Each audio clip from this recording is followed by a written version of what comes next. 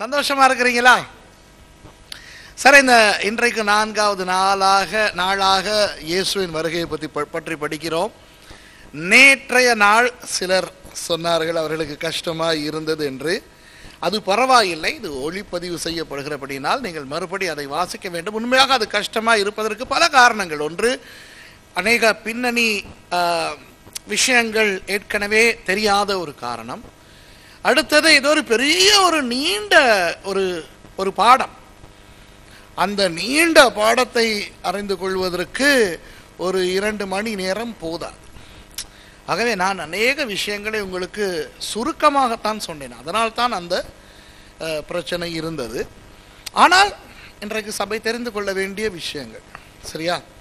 தானியேலின் 70 வாரங்கள் ரொம்ப முக்கியமானவை. ஏனென்றால் அதன் அடிப்படையிலே இயேசு சொன்ன விஷயங்களை வைத்து உங்களுக்கு நான் கற்றுக் கொடுத்தேன். சரி, இன்றைக்கு சில இன்ட்ரெஸ்டான விஷயங்கள் வரப்போகின்றன. அந்த எகிப்திலே ஒரு குதிரை வந்தது. எத்தனை பேருக்கு தெரியும் எகிப்தில் அந்த குதிரை ஒன்று வந்துச்சுன்னு சொல்கிறாங்கன்ட்டு? அது உண்மையாய் குதிரை வந்ததா?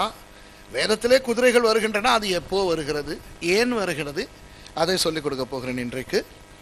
அடுத்தது 1000 வருஷ அரசாட்சியை பற்றிய ஒரு சில விஷயங்களை நான் சொல்லிக் கொடுக்க போகிறேன். அந்த 1000 வருஷ அரசாட்சிக்கு பிறகு நடக்கப் போகின்ற சில விஷயங்களையும், அந்த 7 வருஷ காலங்களில் இந்த உலகத்தில் நடக்கப் போகிற விஷயங்களையும், பரலோகத்தில் நடக்கப் போகின்ற விஷயங்களையும் நான் உங்களுக்கு சொல்லிக் கொடுக்க போகிறேன். ஆகவே ரொம்ப இன்ட்ரெஸ்டாக இருக்கும்.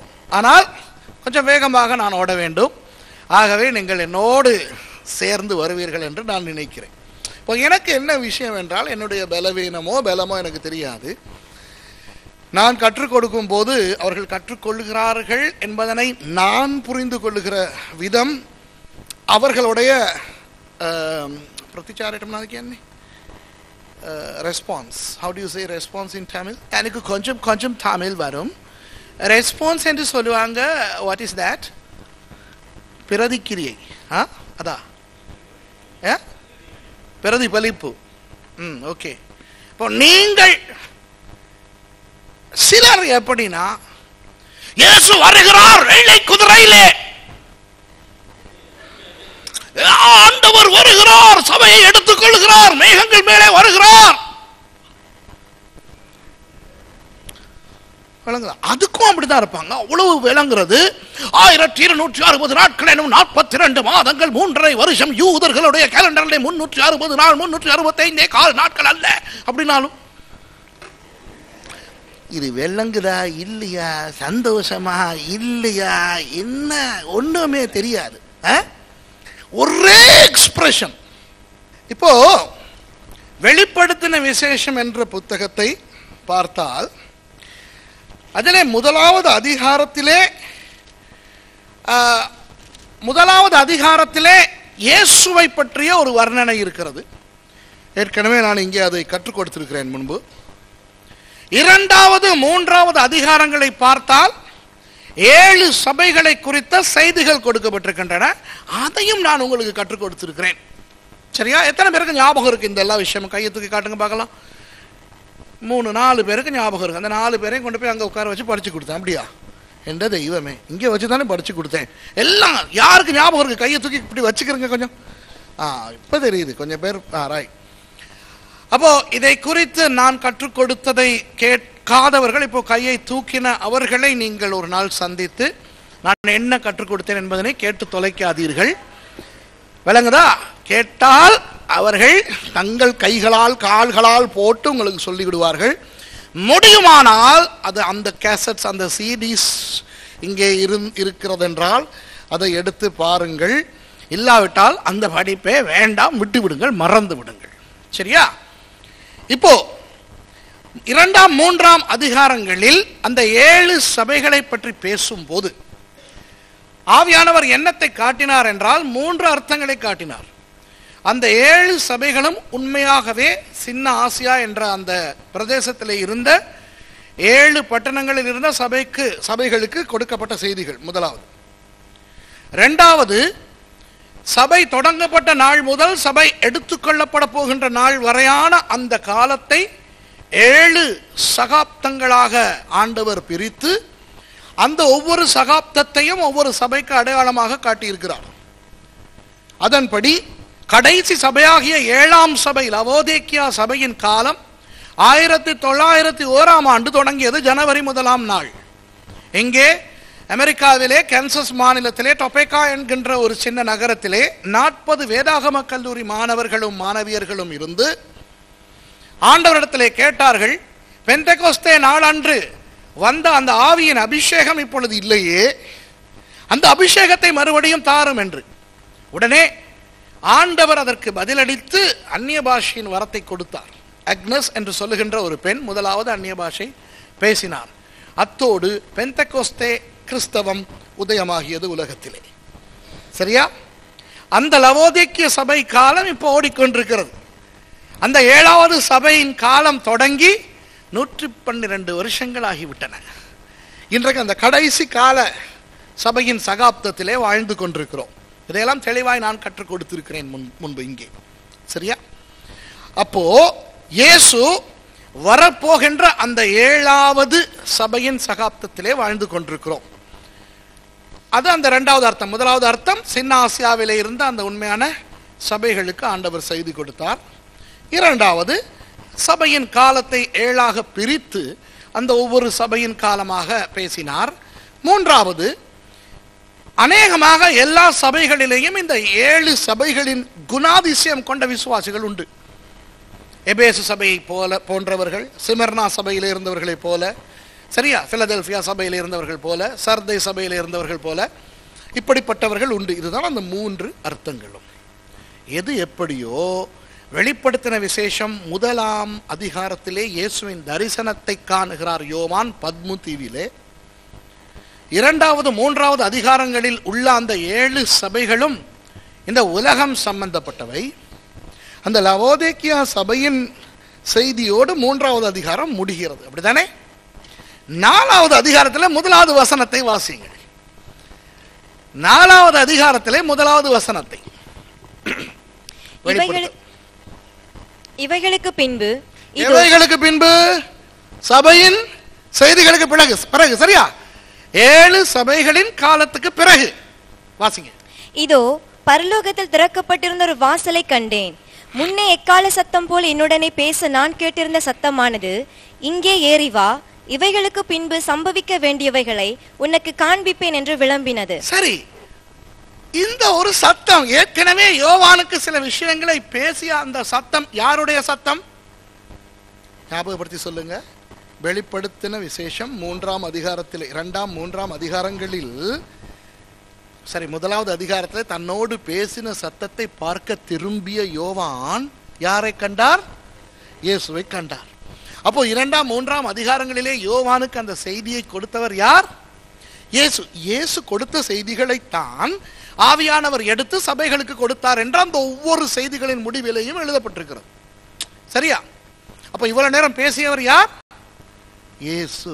இப்போ 4வது அதிகாரம் 1வது வசனத்திலே இயேசு யோவானை பார்த்து சொல்லுகிறார், இங்கே ஏறி வா, இவைகளுக்கு பின்பு நடக்க போகின்ற சம்பவங்களை உனக்கு காண்பிப்பேன்.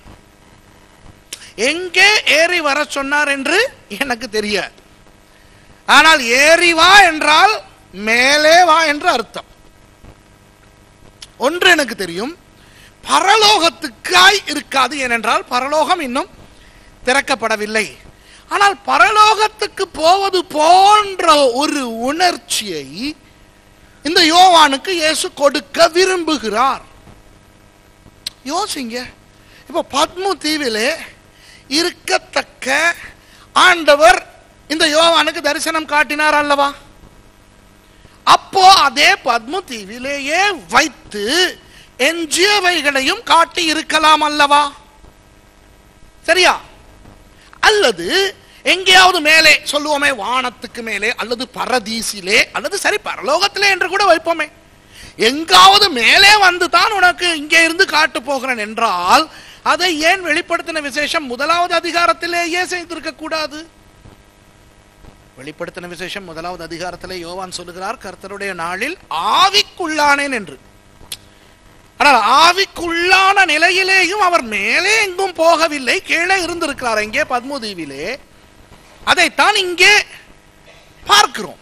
கீழே இருக்கிறபடினால் தான் இயேசு சொல்ல வேண்டி இருக்கிறது மேலே வா என்று. இப்போ உங்களிடத்தில் நான் கேட்கிற இந்த கேள்வி என்னவென்றால், மேலே இருந்து காட்ட வேண்டும் என்றால் முதலிலிருந்தே காட்டியிருக்கலாம் அல்லவா? அல்லது கீழே வைத்து இத்தனை விஷயங்களையும் காண்பித்த ஒரு 7 சபைகளின் காலம், இயேசுவின் தரிசனம் இவ்வளவையும் காட்டியவர் மிச்சத்தையும் அங்கேயே வைத்து காட்டியிருக்கலாம் அல்லவா? அது ஏன் 4வது அதிகாரத்திலே இங்கே வா, இனி இங்கே இருந்து காட்டுகிறேன் என்று சொல்ல வேண்டும்? யோசிக்கிறீங்களா? புரியுதா? இதிலே ஒரு அர்த்தம் இருக்கிறது. என்ன அர்த்தம் என்றால், யோவானே, இந்த 7 சபைகளின் காலமும் பூமியிலே நடக்கும் போது சபை பூமியிலே இருக்கும். அதற்கு பிறகு பூமியிலே நடக்க போகின்ற சம்பவங்களின் போது சபை இருக்காது. இதை உனக்கு அடையாளமாய் புரிய வைப்பதற்காக உன்னை மேலே எடுக்கிறேன் என்று ரப்சர் என்று சபை எடுத்துக்கொள்ளுதலை பற்றி பேசுகிறோமே, அந்த ஒரு அனுபவத்தை யோவானுக்கு கொடுத்தார் இயேசு. இப்ப புரியுதா? யோவானுக்கு சொல்லுகிறார், இங்கே ஏறி வா. இன்னும் சில விஷயங்களை உங்களுக்கு நிரூபிக்கிறேன் பாருங்கள். ஆண்டவர் எலியாவை மேலே கொண்டு போனாரே, மேலே இருந்து சத்தம் வந்ததா, எலியாவே எலியாவே வா என்று? இல்லை, சுழல் காற்றிலே ஆண்டவர் கொண்டு போனார். சரியா? இயேசு பரலோகத்துக்கு எடுத்துக்கொள்ளப்பட்டாரே, உயிர் தெழுந்த 40வது நாள் மேலே இருந்து வாரும் இயேசு என்று சத்தம் வந்ததா? அல்ல, இவராக சென்றார். பவுலடியார் சொல்லுகிறாரே, நான் 3ஆம் வானம் வரைக்கும் எடுத்துக்கொள்ளப்பட்டேன் என்று. அவரை யாராவது வா என்று அழைத்ததாக சொல்லுகிறாரா? அப்படி இருக்கும் பொழுது இயேசுவுக்கு தேவைப்பட்டிருந்தால் யோவானை மேலே கொண்டு வருவதற்கு இவனை ஏன் ஏறி வர சொல்ல வேண்டும்? தானாக அவனை எடுத்திருக்கலாமே. விளங்குதா? இங்கே இயேசு என்ன சொல்லுகிறார்? இங்கே ஏறி வா என்று சொல்லும் போது அதிலே யாருடைய செயல்பாடு காத்திருக்கிறது? அழைக்கின்ற ஆண்டவருடைய செயல்பாடும் கீழே இருக்கிற யோவானுடைய செயல்பாடும். யோவான் ஏறி போவதற்கு அவர் ஆவன செய்ய வேண்டும். ஆனால் ஒரு கயிறு வந்ததாகவோ ஏணி வந்ததாகவோ இல்லை. ஏறி வா என்றால் எப்படி ஏறி வருவது? அவனுக்கு ஏறி வர முடியாது, ஆண்டவர் தான் எடுக்க வேண்டும். ஆனால் நீ ஏறி வா என்று சொன்னதன் மூலம் இவனுடைய பங்களிப்பும் அந்த ஏறி போகுதலில் இருக்கிறது என்ற அர்த்தம். சரியா? அதுதான் சபை எடுத்துக்கொள்ளப்படுதல். சபை எடுத்துக்கொள்ளப்படும் போது அன்பானவர்களே, ஆண்டவர் நம்ம எடுத்துக்கொள்ளுகிறார்.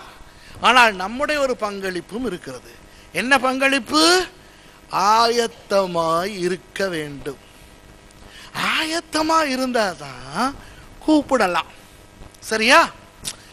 இப்போ இந்த யோவான் இந்த தரிசனத்தை பார்த்து கொண்டிருந்த இந்த யோவான், அவர் ஆயத்தமாய் இருந்தால்தான் ஆண்டவர் சொல்ல முடியும் மேலே வா என்று.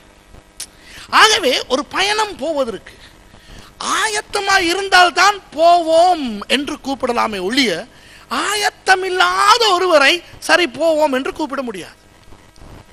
ஆகவே சபை எடுத்துக்கொள்ளப்பட போவது ஆவியானவருடைய செயல்.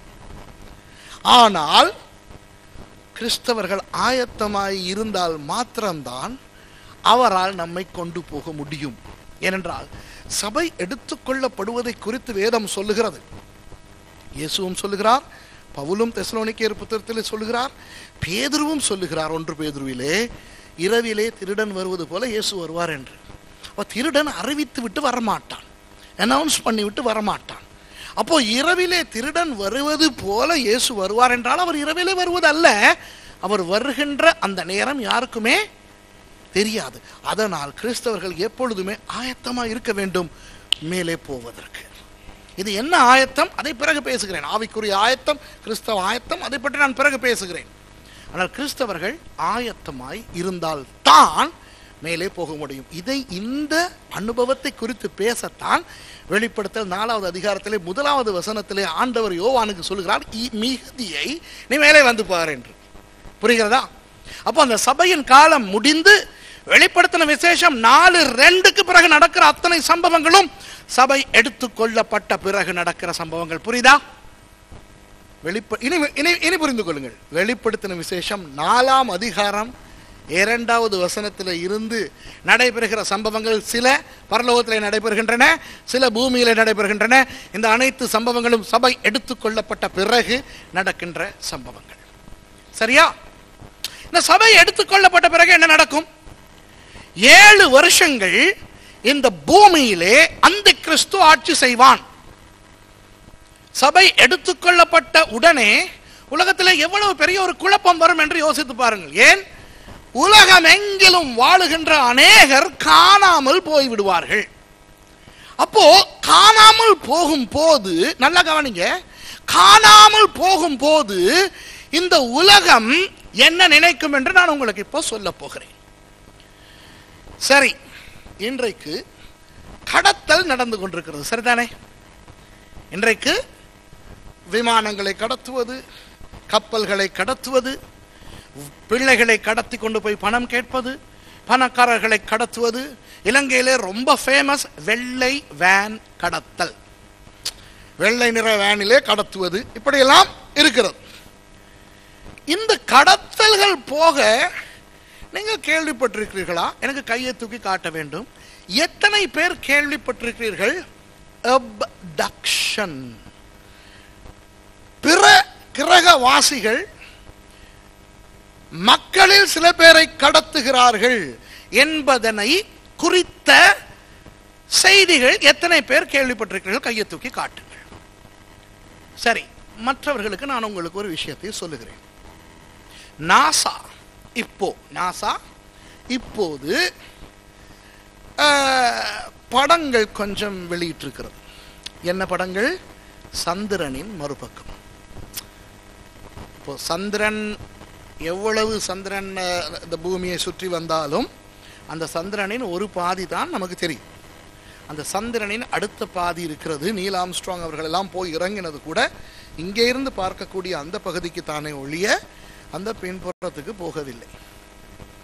1986 ஆண்டு நவம்பர் மாதத்திலே, குறித்து வச்சுக்கிறேங்க இதெல்லாம், ரஷ்யாவினுடைய ஒரு புகைப்பட கருவி சந்திரனின் மறுபக்கத்தை புகைப்படம் எடுத்ததாக, அது உண்மை அல்ல, ஆனால் 1986 ஆண்டு நவம்பர் மாதம், சரியா, ரஷ்யாவினுடைய ஒரு செயற்கைக்கோள் இந்த சந்திரனின் மறுபக்கத்தை புகைப்படம் எடுத்ததாக படங்களை வெளியிட்டது. அந்த காலத்தில் 86 அது ரஷ்யா அல்ல, Soviet union, United Soviet socialist republic, USSR. சரியா? அப்போ அந்த காலத்திலே அவர்கள் வெளியிட்ட அந்த படத்திலே என்ன போட்டிருந்தார்கள் என்றால், அந்த சந்திரனின் மறுபக்கத்திலே ஒரு விமானம் இருக்கிறதாக அவர்கள் காட்டினார்கள். சரியோ? அந்த விமானத்தினுடைய அந்த அளவுகள் எல்லாம் இவர்கள் பார்க்கும்போது 1945 ஆண்டு ஏரியா ட்ரையாங்கிள், பெர்மியூடா ட்ரையாங்கிளிலே பறந்து கொண்டிருந்த ஃபிளைட் 17 என்று சொல்லுகின்ற அந்த 5 விமானங்களில் ஒரு விமானம் தான் அது என்று சொன்னார்கள். 1945 ஆண்டிலே, சரியா, யுத்தம் முடிவடைய, இரண்டாவது உலக யுத்தம் முடிவடைய, ஜப்பான் சரணடைய ஒரு சில மாதங்கள் இருக்கின்ற நிலையில் அடால்ஃப் ஹிட்லர் தோற்கடிக்கப்பட்டவுடன், சரியா, புளோரிடாவிலே, அமெரிக்காவிலே புளோரிடாவிலே 5 விமானங்கள், அதற்கு ஃபிளைட் 17 என்று பெயர் வைத்தார்கள். அந்த 5 விமானங்கள் வழக்கமான அந்த பயிற்சிக்காக புறப்பட்டு சென்றன. பெர்மியூடா முக்கோணம், பெர்மியூடா ட்ரையாங்கிள் கேள்விப்பட்டிருக்கீங்களா? யாரெல்லாம் கேள்விப்பட இல்லை? சரி, தேங்க்யூ. இதுக்கெல்லாம் டைம் ஆகும். சரி, கவனிங்க. உலகத்திலே அந்த அமெரிக்காவுக்கு கொஞ்சம் கீழாக, மேற்கிந்திய தீவுகளுக்கு மேலாக ஒரு பிரதேசம் இருக்கிறது. ஒரு முக்கோண வடிவு, அது அங்கே முக்கோணமாக இருக்காது, நம்ம தான் வரைஞ்சி வச்சுருக்கோம் முக்கோணம்னு. பெர்மியூடா கடல் பிராந்தியம். அந்த பெர்மியூடா கடல் பிராந்தியத்திலே கப்பல்கள் போனால் திடீரென மாயமாய் மறைந்து விடுகிறது. அந்த பெர்மியூடா ட்ரையாங்கிளுக்கு மேலாக விமானங்கள் பறந்தால் அந்த விமானங்கள் மாயமாய் மறைந்து விடுகிறது. இன்றைக்கு கூட வெஸ்ட் இண்டீஸுக்கு அமெரிக்காவில் இருந்து போகின்ற விமானங்களை அந்த பெர்மியூடா ட்ரையாங்கிளுக்கு மேலாக பறக்க அனுமதி கொடுக்க மாட்டார்கள், சுற்றித்தான் போக வேண்டும். சரியா? அது அது ஆங்கிலத்தில் சொல்லுவாங்க, இட்ஸ் அன் இன்எக்ஸ்பிளிகபிள் ஃபினாமினா, ஒரு பாரடாக்சிக்கல் ஃபினாமினா, புரிந்து கொள்ள முடியாத ஒரு விஷயம் என்ன நடக்கிறது என்று. ஆகவே அதற்கு மேலே போகின்ற கப்பல்கள், இந்த இந்த விமானங்கள் எல்லாம் மாயமாய் மறைகின்றது. நூற்றுக்கணக்கான ஆண்டுகளாக நடந்து கொண்டிருக்கிறபடியினால் அதை குறித்த பல கட்டுக்கதைகள் உண்டு. சரியா? திரைப்படங்களும் நிறைய கட்டுக்கதைகளாக வரும். பெர்மியூடாவுக்கு மேலே போன ஒரு படகுக்கு என்ன நடந்தது, அவர்கள் வேறொரு காலத்துக்கு, கடந்த காலத்துக்கு போகிறார்கள். சரியா? இப்படியெல்லாம் நிறைய அந்த பெர்மியூடா சம்பந்தமான நிறைய கட்டுக்கதைகள் எல்லாம் இருக்கின்றன. இப்படிப்பட்ட அந்த பெர்மியூடா ட்ரையாங்கிளுக்கு மேலாக ஒரு ஓரமாக லைட்டாக அந்த பெர்மியூடா ட்ரையாங்கிளையும் தடவை கொண்டு போகிற மாதிரி இந்த 5 விமானங்களும் போயின. அமெரிக்க கடற்படை விமானங்கள் 1945 ஆண்டு. அந்த எக்ஸசைஸ் மிஷனுக்கு அந்த 5 விமானங்களுக்கும் ஃப்ளைட் 17 என்று பெயர் வைத்தார்கள். அது அழகாக போய்கொண்டிருந்தது. கடைசியிலே மாயமாய் மறைந்து விட்டது. இன்று வரை அந்த 5 விமானங்களை குறித்த தகவல்களும் இல்லை. சரியா? இப்ப விளங்குதா உங்களுக்கு? ஓகே. இப்போ 1986 ஆண்டு நவம்பர் மாதம் ரஷ்யா வெளியிட்ட ஒரு புகைப்படத்திலே ரஷ்யாக்காரன் சும்மா கதை விட்டான். அந்த ஏரியா, அந்த பெர்மியூடாவிலே காணாமல் போன அந்த 5 விமானங்களில் ஒன்று இந்த சந்திரனின் அடுத்த பக்கம் நிறுத்தி வைக்கப்பட்டிருக்கிறது என்று.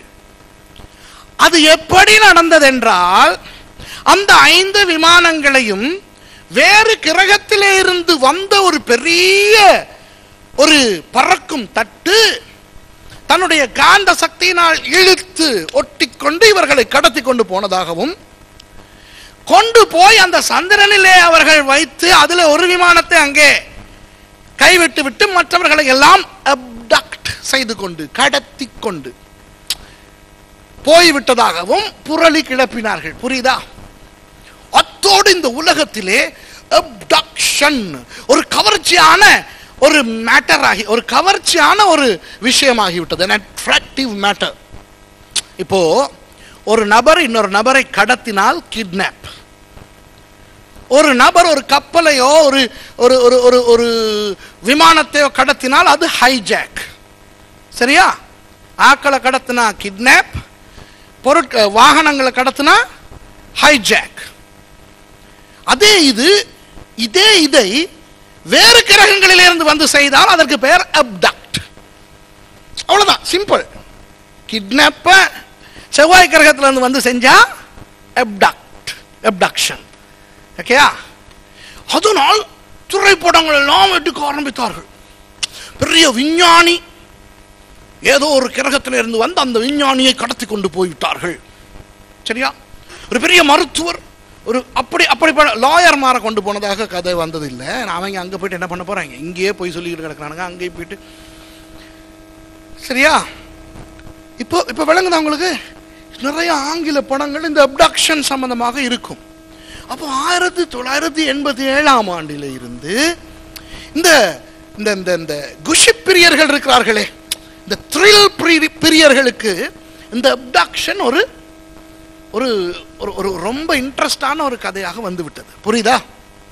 இன்றைக்கு அநேக அரசாங்கங்கள், உலக அரசாங்கங்கள் நம்புகின்றன, வேறு கிரகவாசிகள் அவ்வப்போது வந்து முக்கியமான ஆவணங்களையும் முக்கியமான புள்ளிகளையும், அதாவது நபர்களையும் கடத்தி கொண்டு வேறு கிரகங்களுக்கு கொண்டு போகிறார்கள் என்று. இதனால் என்ன நடக்கிறது என்றால், இந்த கொலம்பியா போன்ற இடங்களில் இருக்கின்ற ட்ரக் லார்ட்ஸ், இந்த ஹெரோயின் எல்லாம் உற்பத்தி செய்து ட்ரக் மாஸ்டர்ஸ் இருக்கிறார்களே, அவர்கள் அமெரிக்காவில் இருக்கிற யாராவது ஒரு விஞ்ஞானியை கடத்தி விட்டாலும்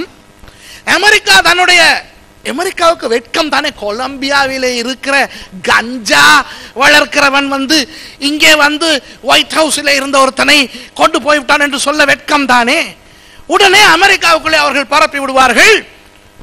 அன்று அவர் காணாமல் போன அன்று அந்த பிரதேசத்தின் வானத்தில் விசித்திரமான வெளிச்சங்கள் வந்ததாக அநேகர் கண்டார்கள் என்று. உடனே CNN போயிட்டு கேட்கும், what's the light you saw? I saw light, it's bright light. Brother Samson பேசுற மாதிரி சொல்லுவாங்க. சரியா? Light came down வீட்டுக்கு மேல வந்து நின்றது, அவன் காணாமல் போனான், வேறு நட்சத்திரங்களுக்கு கொண்டு போயிட்டான். இப்படியெல்லாம் அதே இது இங்கிலீஷ்ல. இப்ப பிரச்சனை இதெல்லாம் உங்களுக்கு தெரியாததுக்கு காரணம் இருக்கு. நீங்கெல்லாம் ஓவர் பரிசுத்தவான்கள். நீங்கெல்லாம் டிவி பார்க்கறதே கிடையாது. இதெல்லாம் டிவியில பார்த்தாதே விஷயம் விளங்கும். சரியா? அப்படியே கொஞ்சம் பேர் ஒரு அரைகுறை பரிசுத்தவான்கள் டிவி பார்த்தா வடிவேலோட கொமிக்க பார்க்கறது, இல்லைன்னா ஒரு டெலிடிராமாவை பார்க்கறது. அதை விட பரிசுத்தவான்கள் என்ன செய்கிறார்கள்? அந்த அன்னைக்கு சொன்னேனே, கிறிஸ்தவ தொலைக்காட்சி பார்க்கிறார்கள். சரியா? கிறிஸ்தவ தொலைக்காட்சியை பார்த்தா நம்ம அந்த ஜனங்களை கடத்தத்தான் தோணுமே ஒழிய, இல்லையா? உண்மைதானே? கிறிஸ்தவ தொலைக்காட்சியில் சில பேரை பார்த்தா நம்மளே ஒரு பறக்கும் தட்டு செஞ்சு அதில் முள்ளெல்லாம் வச்சு வந்து அந்த பாட்டு பாடிக்கிட்டு நடப்பாங்களே, பார்த்துருக்கீங்களா? இப்படி இப்படி செஞ்சுக்கிட்டு இருப்பாங்க இந்த நேரம், தெரியுமா? இப்படி வந்துக்கிட்டு இப்படி சைடை பார்த்துக்கிட்டு செய்வாங்க, தெரியுமா?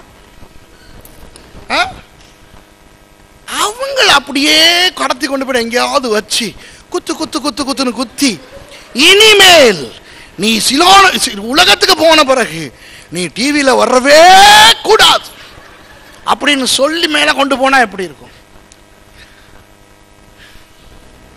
இல்லை, எனக்கு அந்த டிவியில் இந்த மாதிரி பாட்டு பாடிக்கிட்டு நடந்து வரவங்களை குறித்து ஒரு விருப்பம் இல்லாத தன்மை இல்லை, வெறுப்பு. இப்போ கிறிஸ்தவ சபை ஆயத்தமாய் இருந்தால் அந்த சபையை ஆண்டவர் எடுத்துக்கொண்டு போவார். சரிதானே? இப்போ இன்றைக்கு உலகம் எப்படி 1987 ஆண்டிலே இருந்து இந்த பிற கிரகவாசிகள் வந்து மக்களில் முக்கியமானவர்களை கடத்தி கொண்டு போகின்றதாக ஒரு நம்பிக்கை உலகத்திலே இருந்து கொண்டே இருக்கிறது. அது சிலோன்ல கூட, நீங்க நம்புவீங்களோ இல்லையோ தெரியல, உபாலி விஜயவர்தனன் சொல்லி ஒரு மனுஷன் இருந்தார், ஒரு பணக்காரன். சரியா? அந்த உபாலி விஜயவர்தனனுடைய அந்த குட்டி பிளேன் காணாமல் போனதை கூட அவர்கள் தேடி எல்லாம் பார்த்துவிட்டு எத்தனையோ விஷயங்களை சொன்னார்கள். கடைசியில் என்ன சொன்னார்கள் தெரியுமா? வேறொரு கிரகத்தில் இருந்து வந்து இந்த விமானத்தை அப்படியே கடத்தி கொண்டு போய்விட்டதாக அவர்கள் சொல்லுகிறார்கள். நீங்கள் மாத்திரம் இந்த அப்டக்ஷன் என்கின்ற அந்த தலைப்பை குறித்து இந்த உலகம் என்ன நம்புகிறது என்று பார்த்தால் ஆச்சரியப்படுவீர்கள். ஏனென்றால் உங்களில் அநேகருக்கு இந்த அப்டக்ஷன் விஷயமே தெரியாமல் இருக்கிறது. ஆனால் நீங்கள் மாத்திரம் கிணற்று தவளைகளா இல்லாமல் நீங்கள் மாத்திரம் கண்ணை திறந்து பார்த்தால் ஆச்சரியப்படுவீர்கள். எத்தனை பேர் நம்புகிறார்கள் இந்த பிற கிரகங்களில் இருந்து இரவோடு இரவாக பறக்கும் தட்டுக்கள் வந்து அந்த சிலரை கடத்தி கொண்டு போகின்றதை எத்தனை பேர் நம்புகிறார்கள் என்று நீங்கள் ஆச்சரியப்படுவீர்கள். ஆகவே சபை எடுத்துக்கொள்ளப்படுகின்ற அந்த சம்பவம் நடக்கும் போது ஒரே அடியாக உலகத்திலே எல்லா கண்டங்களிலும் எல்லா நாடுகளிலும் அநேகர் காணாமல் போய்விடுவார்கள். சரியா? அப்படி அந்த மிச்சம் இருக்கின்றவர்களுக்கு இதை குறித்த ஒரு விளக்கத்தை கொடுக்க தெரியாது. ரட்சிக்கப்பட்டு ஆண்டவருக்குள்ளே இருந்து அப்புறம் ஆயத்தம் இல்லாமல் கைவிடப்படுகின்ற ஒரு கொஞ்ச ஜனங்களுக்கு மாத்திரம்தான் தெரியும் என்ன நடந்தது என்று. அவர்கள் பயத்திலே, ஷாக்கிலே கைவிடப்பட்டு விட்டோம் என்ற அந்த அறிவிலே அவர்கள் முடங்கி போய் சைக்காலஜி பாதிக்கப்பட்டு டிப்ரெஷனிலே வந்து அவர்கள் ஐயோ என்று ஒளிந்து பயந்து அவர்கள் முடங்குவார்களே ஒழிய அவர்கள் வெளியே சென்ற உலகத்துக்கு நடந்தது இதுதான் என்று சொல்லுகின்ற ஒரு திராணி அவர்களில் யாருக்குமே இருக்காது. சரியா? அப்படி இருக்கத்தக்க முழு உலகமுமே நம்பும் இரவோடு இரவாக ஏதோ ஒரு விதத்திலே எங்கெங்கோ மலைகளிலேயும் பள்ளத்தாக்குகளிலேயும் காடுகளிலேயும் ஆறுகளிலேயும் வந்து இந்த பறக்கும் தட்டுக்கள் இறங்கி ஏதோ ஒரு விதத்திலே ஒரு ஒலி அலையை அனுப்பி அல்ட்ரா சவுண்ட் வேவ் அனுப்பி அதனால் ஜனங்களை அந்த பறக்கும் தட்டுக்கு கடத்தி அவர்களை கடத்தி கொண்டு போய்விட்டது என்று நம்புவார்கள். நேற்று ஒரு விஷயம் சொன்ன ஞாபகம் இருக்கா? இயேசுவின் இரண்டாவது வருகையின் போது இவர்கள் ரேடாரிலே எல்லாம் பார்த்து, இயேசு பிசிக்கலாக வருவார், அவர் சரீரத்திலே வருவார், ஆகவே ரேடாரிலே படும் என்று சொன்னேன் தானே. அதனால் தானே அவர்கள் அந்த புற கிரக வாசிகளோடு யுத்தம் செய்ய போவார்கள் என்று சொன்னேன். ரகசிய வருகை சபை எடுத்துக்கொள்ளப்படும் போதும் இயேசுவும் பிரதான தூதனுடைய எக்காலத்தோடு வருவார் என்று இருக்கிறது தானே. அப்போ ஏதோ அவர் அந்த நேரமும் அவர் ஆவியிலே வரமாட்டார், அவர் அவராகத்தானே வரப்போகிறார். அப்போ அவரும் தேவ தூதர்களும் எக்காலத்தை எல்லாம் எடுத்துக்கொண்டு அவர்கள் எங்கே வரைக்கும் வருவார்கள் என்று சொன்னேன்? மேகங்களுக்கு மேலே வரைக்கும். ரேடாரிலே தெரியுமா தெரியாதா? அப்ப நீங்க யோசிக்கலாம், அட அப்ப ரேடார்ல தெரியும் அந்த நேரம் ஆயத்தமாகலாமேன்னு. இல்ல இல்ல, இன்னைக்கும் ரேடார்ல நிறைய விஷயம் பார்த்துக்கிட்டு தான் இருக்கிறான். ஆனால் அவர்கள் குழம்புவார்கள், நமக்கு சொல்ல மாட்டார்கள். அவர்கள் குழம்புவார்கள், ஏதோ ஒன்று வருகிறதே என்று அவர்களுக்கு தெரியாது. யுத்தம் பண்ண போக மாட்டார்கள். என்னமோ ஒரு பினோமினா நடக்கிறது. கற்களா, அந்த அந்த அண்டவெளியிலே அங்கும் இங்கும் ஓடிக்கொண்டிருக்குமே கற்கள், எரிக்கற்கள், அந்த கற்களா அல்லது என்னவென்று அவர்களுக்கு தெரியாது. அந்த பினோமினா ஒரு இடத்துல நிற்கும். திடீரென பார்த்தால் கீழே இருந்து ஜனங்கள், நாங்கள் எப்படி போக போறோம்? மேலே சரீரத்தோடு போக போறோம். சரியா? மரித்தவர்களும் உயிரோடு எழும்பும் போது எத்தனை பேர் எழும்புவார்கள் யோசிச்சு பாருங்க. கோடிக்கணக்கான கிறிஸ்தவர்கள் எழப்போகிறார்கள். சரியா? அந்த அவர்களோடு நாங்களும் மேலே போகுமான அந்த ரேடார்ஸை கொஞ்சம் யோசிச்சு பாருங்க. அந்த ரேடார்களில் என்ன தெரியும் என்று யோசித்து பாருங்கள். சரியா?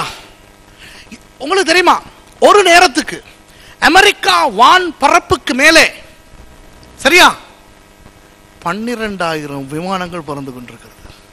தெரியுமா? அமெரிக்க வான் பரப்புக்கு மேலே மாத்திரம் ஒரு நேரத்துக்கு 12,000 விமானங்கள் பறந்து கொண்டிருக்கின்றன. உலகத்திலேயே அதிக பிஸியான விமான பரப்பு, வான் பரப்பு எது தெரியுமா? சுவிஸ் வான் பரப்பை தாண்டி தான் நிறைய விமானங்கள் உலகத்திலேயே அதிகமாக போகும். இந்த ஐரோப்பாவுக்கு மேலே எத்தனை விமானங்கள் ஒரு நேரத்துக்கு பறக்கும் தெரியுமா? நீங்கள் மாத்திரம் ஒரு தெளிவான நாளிலே இரவிலே வெளியே போய் நின்றால் எத்தனை விமான லைட்டுகளை பார்ப்பீர்கள் தெரியுமா? இன்றைக்கு உலகத்தில் எத்தனையோ விமானங்கள் பறந்து கொண்டிருக்க, இந்த ரேடாரிலே அவையெல்லாம் தெரிய, இந்த கீழே இருந்து போகின்ற அந்த அவை ஒரு விமானத்தோடும் மோதாமல் போகும். சரியா? கிறிஸ்தவர்கள் விமானத்திலே மோதாமல் போவோம். விமானங்களிலேயும் உள்ளே இருக்கின்ற கிறிஸ்தவர்கள் எடுபட்டு போவார்கள். ஐயோ, கொஞ்சம் யோசிச்சு பாருங்களே ப்ளீஸ், கொஞ்சம் கற்பனை பண்ணுங்களே. இங்க மிச்சம் இருக்கிறவன் நிலையை யோசிச்சு பாருங்க. அவனுக்கு ஏதோ நிறைய விஷயங்கள் வருகிறது போல தெரியும். என்னன்னு கண்டுபிடிக்கிறதுக்கு முதல்ல இங்க இருந்தெல்லாம் போறது தெரியும். என்ன போகுது என்ன வருதுன்னு ஒண்ணுமே தெரியாது. அவன் எடுக்க போகிற முடிவு என்ன தெரியுமா? பிற கிரகங்களிலே இருந்து இந்த ஓசோன் லேயருக்கு மேலே வரைக்கும் சில பறக்கும் தட்டுக்கள் ஏதோ ஒரு விதத்திலே இங்கே அவர்கள் லேண்ட் செய்து எடுத்துக்கொண்டு போய்விட்டார்கள் என்று சொல்லுவார்கள். சரியா? உலகமே குழம்பும். சரி, அந்த நேரத்திலே அந்த கிறிஸ்து தன்னுடைய ஆட்சியை ஏற்படுத்துவான். சரியா? அந்த கிறிஸ்து தன்னுடைய ஆட்சியை ஏற்படுத்துவான். இப்ப விளங்கிச்சா? இந்த சபை எடுத்துக்கொள்ளப்படும் போது உலகத்தினுடைய நிலை விளங்குதா உங்களுக்கு? அப்போ அந்த கிறிஸ்து சொல்லுவான், நான் ஒரு ஐடியா வைத்திருக்கிறேன் உங்களை காப்பாற்ற. இப்போ யாருகிட்ட இருந்து காப்பாற்றணும்? உலகத்தை யாரிடமிருந்து காப்பாற்ற வேண்டும் சொல்லுங்க? இல்லம்மா, அந்த கிறிஸ்து இந்த ஜனங்களுக்கு சொல்ல போறான், நான் உங்களை காப்பாத்துறேன்ட்டு. யாருகிட்ட இருந்து காப்பாற்றணும்? வேற்று கிரகவாசிகளிடமிருந்து. இப்பவே இண்டிபெண்டன்ஸ் டே, மென் இன் பிளாக் 2012 இப்படி படங்களை பார்த்துட்டு அவன் பயந்து போயிருக்கிறான். தெரியுமா அது? சரியா? யங் ஆட்கள் கிட்ட கேளுங்க, அவங்க எல்லாம் நம்புறாங்க. இந்த இந்த மாதிரியான விஷயம் வரும் பொழுது உலகத்தவர்களுக்கு ஒரு பீதி, ஒரு பயம் வந்துவிடும். அநேகமாக எல்லா கிராமங்களிலும் இருந்து சிலர் காணாமல் போய்விட்டார்கள் அல்லவா?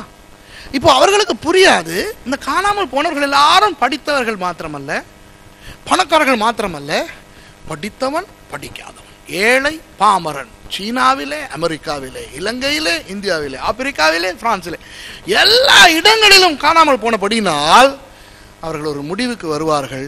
இந்த வேற்று கிரக வாசிகள் வந்து முடிந்த அளவு மக்களை கடத்தி கொண்டு போகிறார்கள் என்று, யார் என்றும் பார்க்காமல்.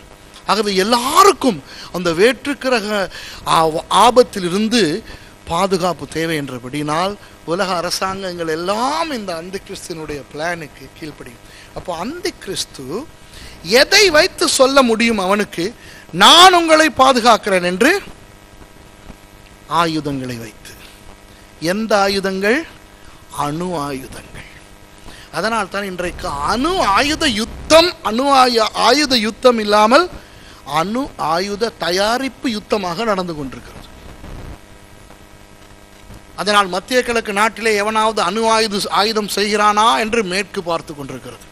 இப்போ ஈரானுக்கு வந்திருக்கின்ற பிரச்சனை கூட அணு ஆயுதங்களை அவர்கள் தயாரிக்கிறார்கள், அவர்கள் அதை செய்யக்கூடாது, எங்களோடு கலந்து எங்களுடைய ஆலோசனையின்படி செய்ய வேண்டும் என்று ஐரோப்பா சொல்லுவதுதான். சரியா? சரி, இப்போ விஷயத்துக்கு வரும். நிறைய விஷயம் சொல்ல இருக்குது, உங்களை கூட குழப்பக்கூடாது. நேற்று மாதிரி குழப்பிக்கிட்டு இருக்கிறேன்னு நினைக்கிறேன் நான். சரியா? கொஞ்சம் லைட்டாக வரவா? ஓகே. சபை எடுத்துக்கொள்ளப்பட்டவுடன் உலகத்திலே அந்தி கிறிஸ்து வந்து ஆட்சி செய்ய ஆரம்பிப்பான். அந்த அந்தி கிறிஸ்து ஆட்சி செய்ய போகின்ற அந்த 7 வருஷத்திலே அவன் எப்படி ஆட்சியை பிடிப்பான் என்றால், வேற்றுக்கிரக வாசிகள் இடத்திலிருந்து உங்களை காப்பாற்றப் போகிறேன் என்று. எனவே எல்லாரும் அவனுக்கு உதவி செய்வார்கள், எல்லா அரசாங்கங்களும் அவனுக்கு உதவி செய்யும். எல்லா அரசாங்கங்களும் சொல்லும், உன்னுடைய இந்த ஐடியாவின் படி நாங்கள் வாழுவோம் என்று. உடனே அவன் சொல்லுவான், நான் உங்களுக்கு இந்த பாதுகாப்பை தருவது மாத்திரமல்ல, ஒரு நல்ல ஒரு இந்த உலக மக்கள் எல்லாரும் இனி நாங்கள் ஐரோப்பியர்கள், அமெரிக்கர்கள், ஆசியர்கள், ஆப்பிரிக்கர்கள், சீனர்கள், ஜப்பானியர்கள் என்று பிரித்து பேசக்கூடாது. ஏனென்றால் எல்லாருக்குமே ஒரு பொது எதிரி இருக்கிறது. அந்த பொது எதிரி தான் வேற்று கிரகவாசிகள். ஆகவே வேறுபாடுகள் இன்றி எல்லாரும் மனிதர்கள் என்கின்ற ஒரே அடிப்படையில் இணைய வேண்டும் என்று சொல்லுவான். அப்போ எல்லா தேசங்களும் இந்த ஒரே தலைமைத்துவத்துக்கு கீழே வரும். சரியா?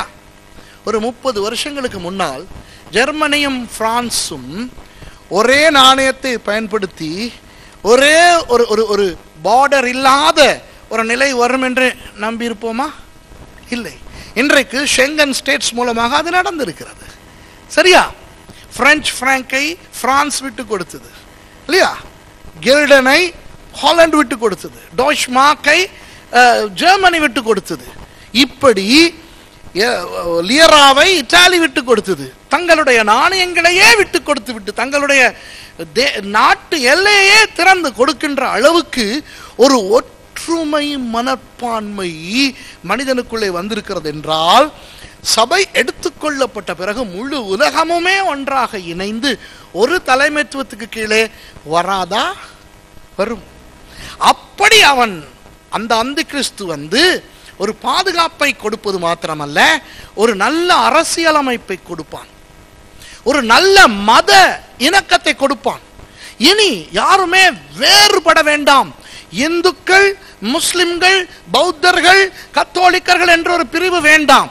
எல்லாரும் உங்கள் மதங்களை வணங்குவதோடு மற்ற மதங்களையும் ஆதரியுங்கள் என்று சொல்லுவார்கள். சர்வ மத இணக்கத்தை கொண்டு வருவான். அதனால் தான் வேதம் சொல்லுகிறது, யூதர்களோடு கூட அவன் ஒரு உடன்படிக்கை பண்ணி சொல்லுவான், நீங்கள் நல்ல விதமாக உங்களுடைய பலிகளை தொடங்குங்கள் என்று. எருசலேம் தேவாலயம் கட்டப்பட்டு அந்த எருசலேம் தேவாலயத்தில் பலிகள் கொடுக்கப்பட்டு யூதர்கள் மறுபடியும் தீர்க்கதரிசிகளோடு மறுபடியும் அவர்களுடைய பலிகளோடு வாழ ஒரு சந்தர்ப்பம் கிடைக்கும். சரியா? ஆனால் அந்தி கிறிஸ்து யூதர்களோடு மாத்திரம் பிரச்சனைப்படுவான் என்று நேற்று சொன்னேனே, ஞாபகம் இருக்கிறதா? முதல் 3.5 வருஷங்களுக்கு பிறகு அவர்களை கொல்ல தேடுவான் என்று. அதற்கு காரணம் வேறு யாரும் அல்ல, அந்த 2 பேர். அந்த 2 பேர் வந்து என்ன தெரியுமா செய்வார்கள்? மற்ற எல்லா இந்துக்களாக இருந்து கொண்டே அல்லாவையும் வணங்குவார்கள், புத்தரையும் வணங்குவார்கள். பௌத்தர்கள் புத்தரை வணங்கிக் கொண்டே அவர்களும் அல்லாஹ்வை வணங்குவார்கள். இஸ்லாமியர்களும் மற்ற மதங்களை ஏற்றுக்கொள்வார்கள். அந்த நேரத்திலே இன்றைக்கு கூட அநேக இஸ்லாமியர்கள் மற்ற மதங்களை ஏற்றுக்கொள்கிறார்கள், அந்த தெய்வங்களை வணங்காவிட்டாலும். அந்த ஒரு நிலை உருவாகும். இஸ்லாம் உலகத்தின் சிறந்த மதமாக பிரகடனம் செய்யப்படும். இஸ்லாம் வளர்ந்து வருகின்ற வேகத்தை நீங்கள் பார்த்தால் அந்த கிறிஸ்துவின் காலத்தில் பிரதான மதமாக இஸ்லாம் இருக்கும். சரியா? இன்றைக்கு பிரதான மதமாக கிறிஸ்தவம் இருக்கிறது. காரணம், கிறிஸ்தவர்களும் கத்தோலிக்கர்களும் கிறிஸ்தவர்கள் என்று பார்க்கப்படுகிறபடியினால். சரியா? இன்றைக்கு அதிக ஜனத்தொகையுள்ள ஒரு மதம் கிறிஸ்தவம், அதிக ஆதிக்கம் கொண்ட மதம் கிறிஸ்தவம், அதிக நாடுகள் கொண்ட மதம் கிறிஸ்தவம்.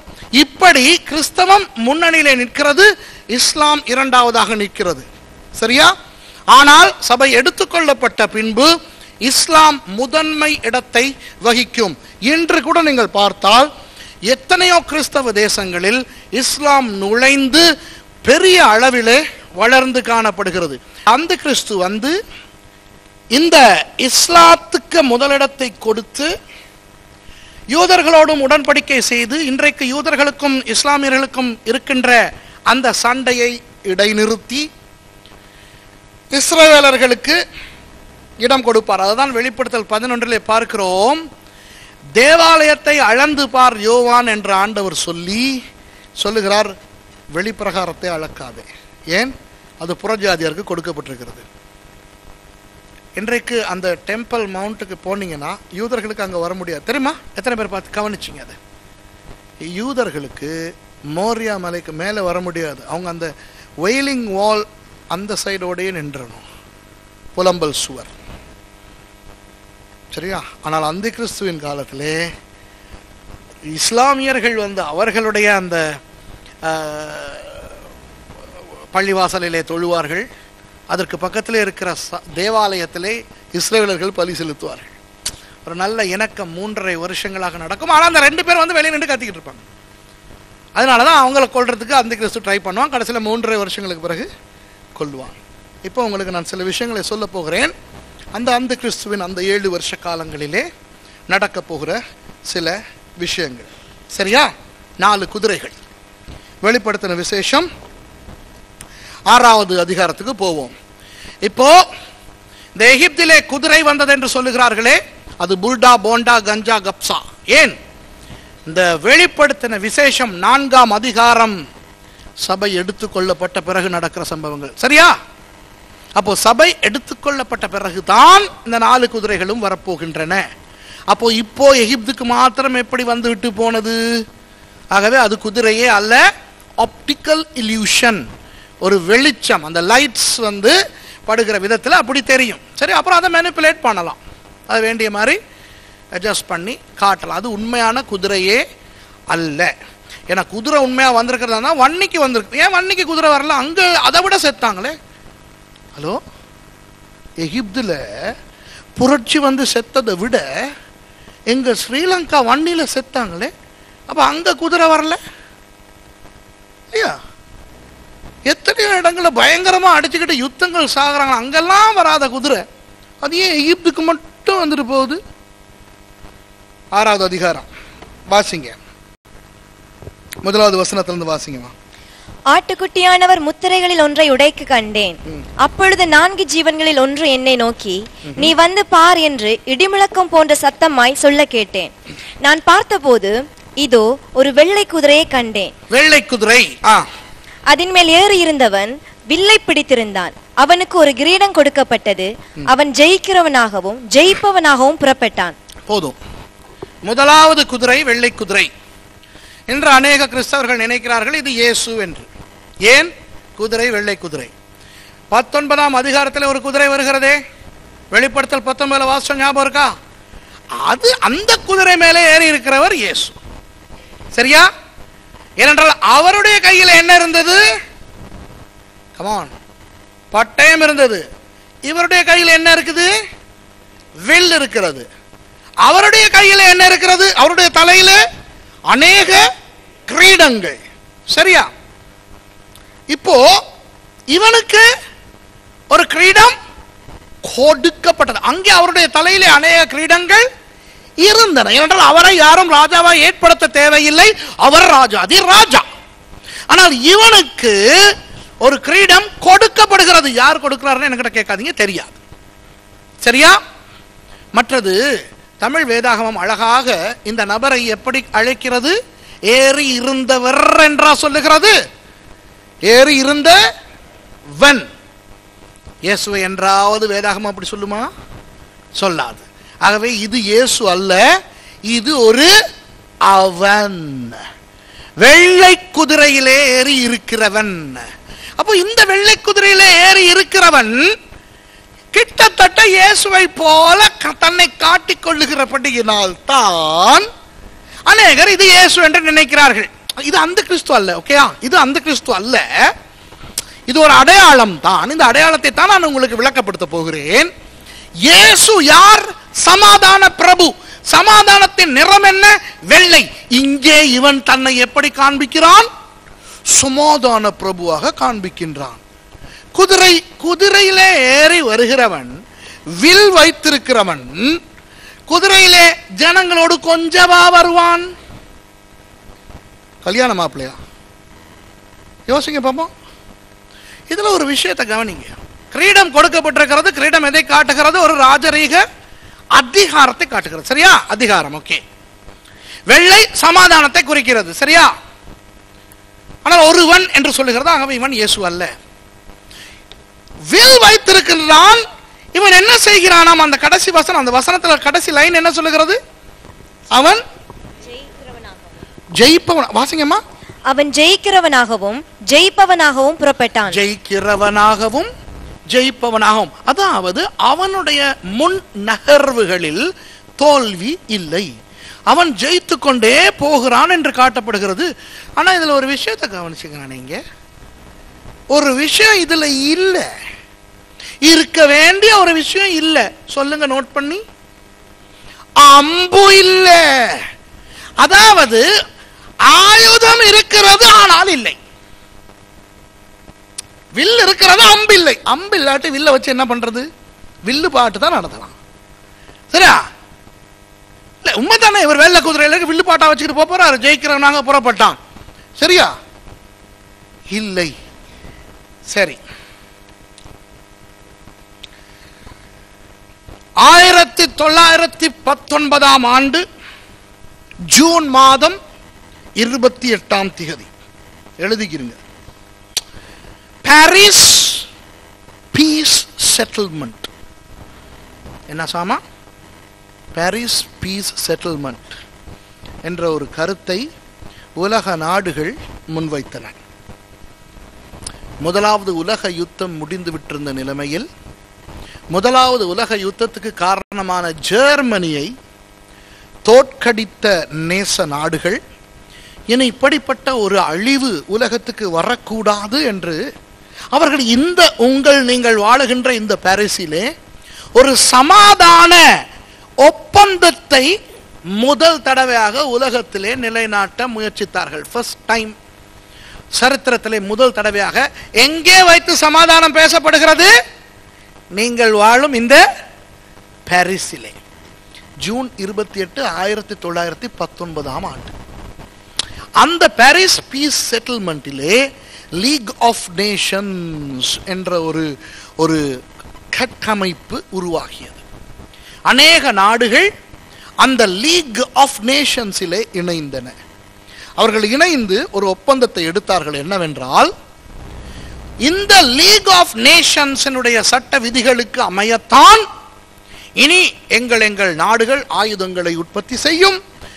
சண்டை பிடிப்பதென்றால் சண்டை பிடிக்கும், சமாதானத்துக்கு வரும் என்றால் யுத்த சம்பந்தமாக இன்னொரு நாட்டோடு சம்பந்தப்படுகின்ற பொருளாதாரமாக இருக்கட்டும், பிரச்சனையாக இருக்கட்டும், இவற்றை தீர்த்து கொள்வதற்கு இனி இந்த லீக் ஆஃப் நேஷன்ஸ் மூலமாகத்தான் எல்லாம் செய்யும் என்ற ஒரு தீர்மானத்தை எடுத்தார்கள். சரியா? கடைசியிலே நான் நினைக்கிறேன் 1936ஆம் ஆண்டு ஜப்பான் சீனாவுக்குள் படையெடுத்து சீனாவை ஆக்கிரமித்த பொழுது ஜப்பான் லீக் ஆஃப் நேஷன்ஸில் இருந்தபடியினால் இந்த லீக் ஆஃப் நேஷன்ஸ் நாடுகள் ஜப்பான் இடத்துல கேள்வி கேட்டன, நீ எப்படி அந்த அப்பாவி சீனாவை இப்படி ஆக்கிரமிக்கலாம் என்று உடனே ஜப்பான் லீக் ஆஃப் நேஷன்ஸில் இருந்து விலகியது. சரியா? ஆனால் லீக் ஆஃப் நேஷன்ஸிலே இருந்த ஜெர்மனி அடால்ஃப் ஹிட்லர் என்பவனுடைய தலைமையிலே அதே வருஷத்தில் பழைய ஏற்பாட்டை வேண்டாம் என்று நிராகரித்தது. 1936 போர்ட் பேலஸ் டெமான்ஸ்ட்ரேஷன் என்று பெர்லினிலே நடந்த ஒரு நிகழ்ச்சியிலே பழைய ஏற்பாட்டை தீயிட்டு கொளுத்தியது நாட்சிய கட்சி. சரியா? Adolf Hitler. அதற்கு பிறகு 1939 இரண்டாவது உலக யுத்தம் தொடங்கியது. 1945 இரண்டாவது உலக யுத்தம் முடிந்தது. இந்த இரண்டாவது உலக யுத்தம் நடந்து கொண்டிருக்கும் பொழுது 1942 அதாவது இரண்டாவது உலக யுத்தம் தொடங்கி 3 வருஷங்கள் போகும் பொழுது இந்த லீக் ஆஃப் நேஷன்ஸுக்கு அர்த்தம் இல்லாமல் போய்விட்டது அல்லவா? ஏனென்றால் அவர்கள் யுத்தம் வரக்கூடாது என்று நினைத்தார்கள். ஆனால் இப்பொழுது மறுபடி ஒரு உலக யுத்தம் நடக்கிறது அல்லவா? ஆகவே ஐக்கிய நாடுகள் என்று இந்த நேச நாடுகள் எல்லாம் சேர்ந்து யுனைடெட் நேஷன்ஸை உருவாக்கினார்கள். நான் இதை வேகமா சொல்லிக்கிட்டு போறேன், உங்களுக்கு விளங்காட்டி பரவாயில்ல, நான் பிறகு விஷயத்துக்கு வாரேன். கடைசியிலே அவர்கள் அந்த நேரத்திலே இன்னும் யுத்தத்திலே கால் வைக்காத அமெரிக்காவின் நியூயார்க்கை அவர்களுடைய காரியாலயமாக தெரிந்து கொண்டார்கள். அதற்கு பிறகுதான் அமெரிக்கா யுத்தத்துக்குள்ளே நுழைந்தது. அதற்கு பிறகு இந்த யுனைடெட் நேஷன்ஸ் வளர்ந்தது. இன்றைக்கு நீங்கள் பார்த்தால் யுனைடெட் நேஷன்ஸ் என்றால் international atomic energy agency, IAEA, international atomic energy agency. இவர்கள் தான் இப்பொழுது கூட ஈரானுக்கும் தடையை விதிக்கிறார்கள். சரியா? அணு ஆயுதங்களை உற்பத்தி செய்வதில் யுனைடெட் நேஷன்ஸ் தனது தலையை போடுமாம். சரியா?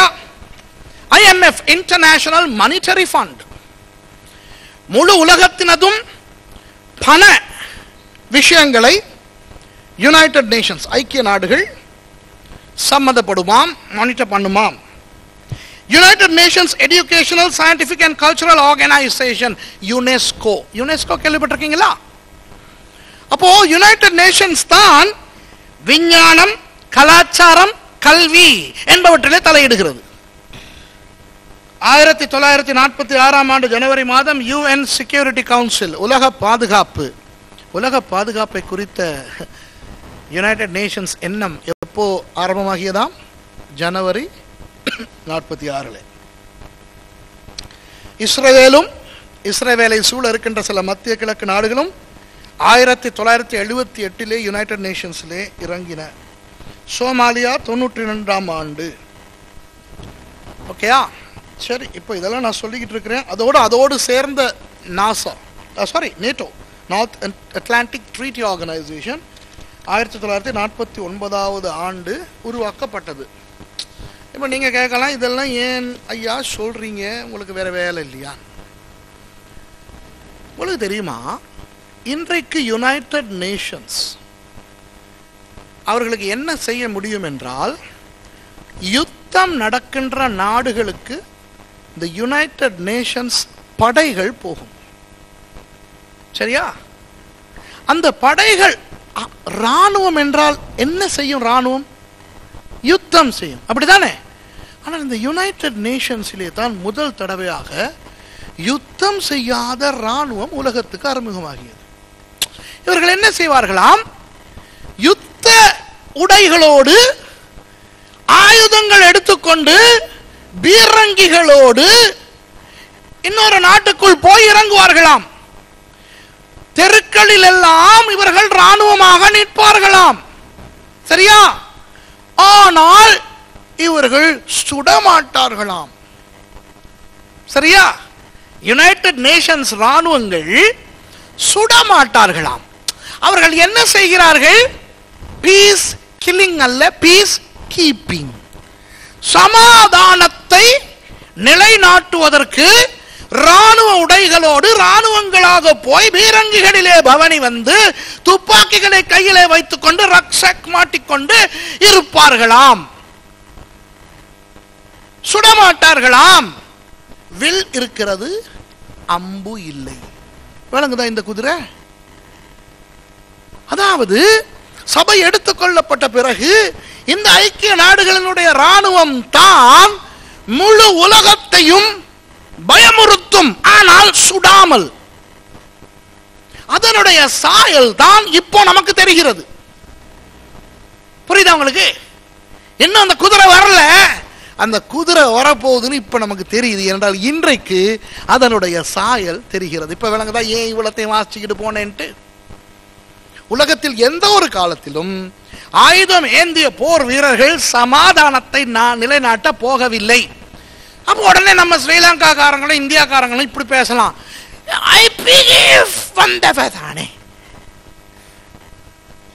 ஐபிகேஎஃப் இந்தியாக்காரங்க சொல்லலாம், நம்ம தானே அனுப்பி வச்சோம் நம்மட ஐபிகேஎஃப். இவங்களுக்கு எங்க இருந்து இந்த ஐடியா வந்துச்சு? இந்த யூஎன்ல இருந்து தான் ஐடியாவே வந்தது. சரியா? இந்தியாவில் வந்து இந்தியன் பீஸ் கீப்பிங் ஃபோர்ஸஸை கொண்டாந்து வச்சாங்க. கடைசியில் என்ன ஆச்சு? அவங்களுக்கும் இவங்களுக்கும் சண்டை வந்துருச்சு. சரிதானே? ரொம்ப வேதனைப்பட்டு திரும்பி போய் சேர்ந்தாங்க இந்தியாவுக்கு. சரியோ? அப்போ அவங்களுக்கு பேர் வச்சாங்க இந்தியன் பீஸ் கில்லிங் ஃபோர்ஸஸ் சொல்லி. சரிதானே? அப்போ இந்த ஐடியா எங்கே இருந்து வந்தது? இந்த யூஎன் ஐடியா. ஏன்னா யூஎன் நேச நாடுகள் பட எங்க யுத்தம் நடக்குதோ போயிரும். சரி, ஆப்கானிஸ்தானுக்கு போச்சு, ஈராக்ல எல்லாம் இன்னும் இருக்குது, ஆப்கானிஸ்தான்ல இன்னும் இருக்கு. சரியா? போற இடங்களை சிரியாவுக்கு போகுது, சரியா, எகிப்துக்கு போகுது, சூடானுக்கு போகுது, எங்க பார்த்தாலும் இவர் போறாராம், துப்பாக்கியோட சுட மாட்டாராம். அப்போ விளங்குது அவங்களுக்கு வெள்ளை குதிரை. யார் அந்த வெள்ளை குதிரை? சமாதானத்தை நிலைநாட்ட ஆயுதத்தோடு போகின்ற யூஎன் படைகளை யோவான் கண்டு அதை சொல்லுகிறார். சரியா? இரண்டாவது, அடுத்தது வாசிங்க 9வது வசனம்.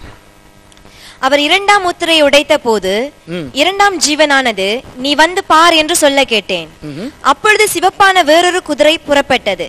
அதன்மேல் ஏறி இருந்தவனுக்கு பூமியில் உள்ளவர்கள் ஒருவரை ஒருவர் கொலை செய்யத்தக்கதாக சமாதானத்தை பூமியிலிருந்து எடுத்து போடும்படியான அதிகாரம் கொடுக்கப்பட்டது. ஒரு பெரிய பட்டயமும் அவனுக்கு கொடுக்கப்பட்டது. இந்த 7 வருஷ ஆரம்பத்திலே இந்த யுனைடெட் நேஷன்ஸினுடைய ராணுவம் எல்லா இடத்திலும் இருப்பதை பார்த்து கைவிடப்பட்டு வாழுகின்ற ஜனங்கள் நிம்மதி அடைவார்கள். ஏன்? அவர்கள் யாருக்கு பயந்து கொண்டிருக்கிறார்கள்? வேற்றுக்கிரக வாசிகளுக்கு பயந்து கொண்டிருக்கிறவர்களுடைய வீட்டு வாசல்களிலே, தெருக்களிலே, எல்லா இடத்திலேயும் யுனைடெட் நேஷன்ஸ் ராணுவம் இருக்கும்போது இவர்களுக்கு ஒரு போலியான பாதுகாப்பு உணர்வு வரும். ஆனால் ரொம்ப காலத்துக்கு வராது. கொஞ்ச காலத்திலே இன்னும் ஒரு குதிரை புறப்படுகிறது. அந்த குதிரை சிவப்பு நிற குதிரை. சிவப்பு நிறம் எதற்கு அடையாளம்? ஆபத்து, இரத்தம்.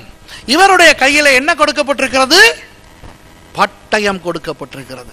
அவர் கையில வெறும் வில் தான். இதற்கும் நான் நிழலை இப்பொழுது சொல்லுகிறேன். எத்தனை நாடுகளுக்கு சமாதானத்தை ஏற்படுத்த போன இந்த யுனைடெட் நேஷன்ஸ் ராணுவம் அங்கே இப்போ சண்டை பிடித்துக் கொண்டிருக்கிறது தெரியுமா? சரியா?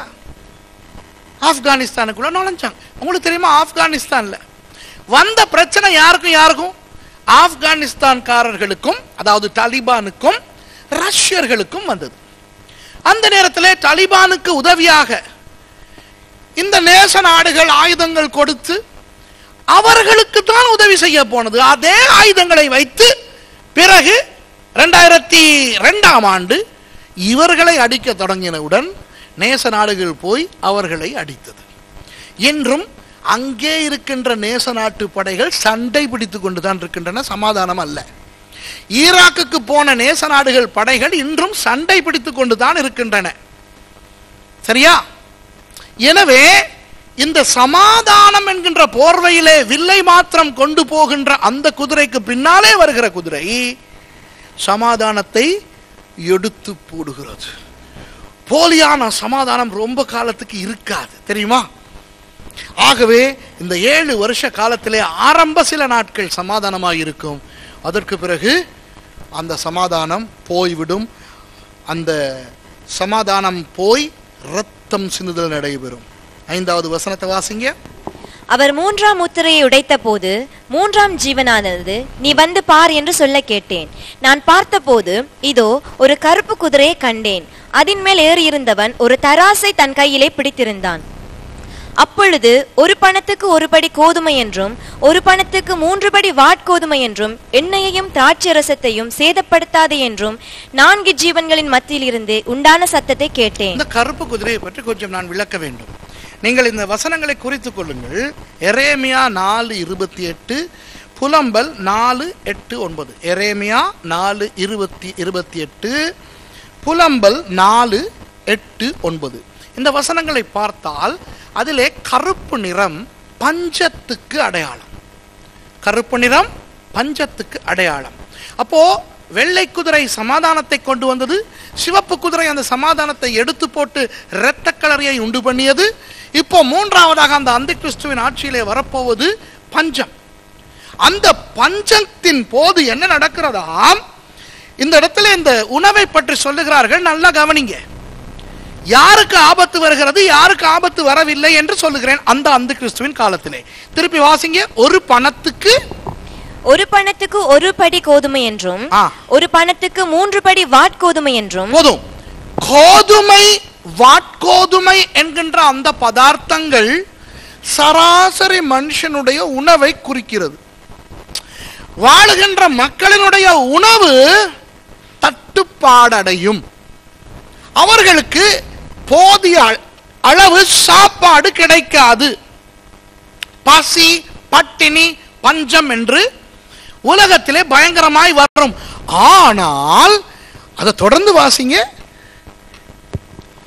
எண்ணெயையும் திராட்சரசத்தையும் சேதப்படுத்தாதே என்றும். எண்ணெயையும் திராட்சரசத்தையும் சேதப்படுத்தாதே கருப்பு குதிரையே என்று அந்த குதிரைக்கு கட்டளை கொடுத்தது சத்தம் கேட்டதாம் யோவானுக்கு.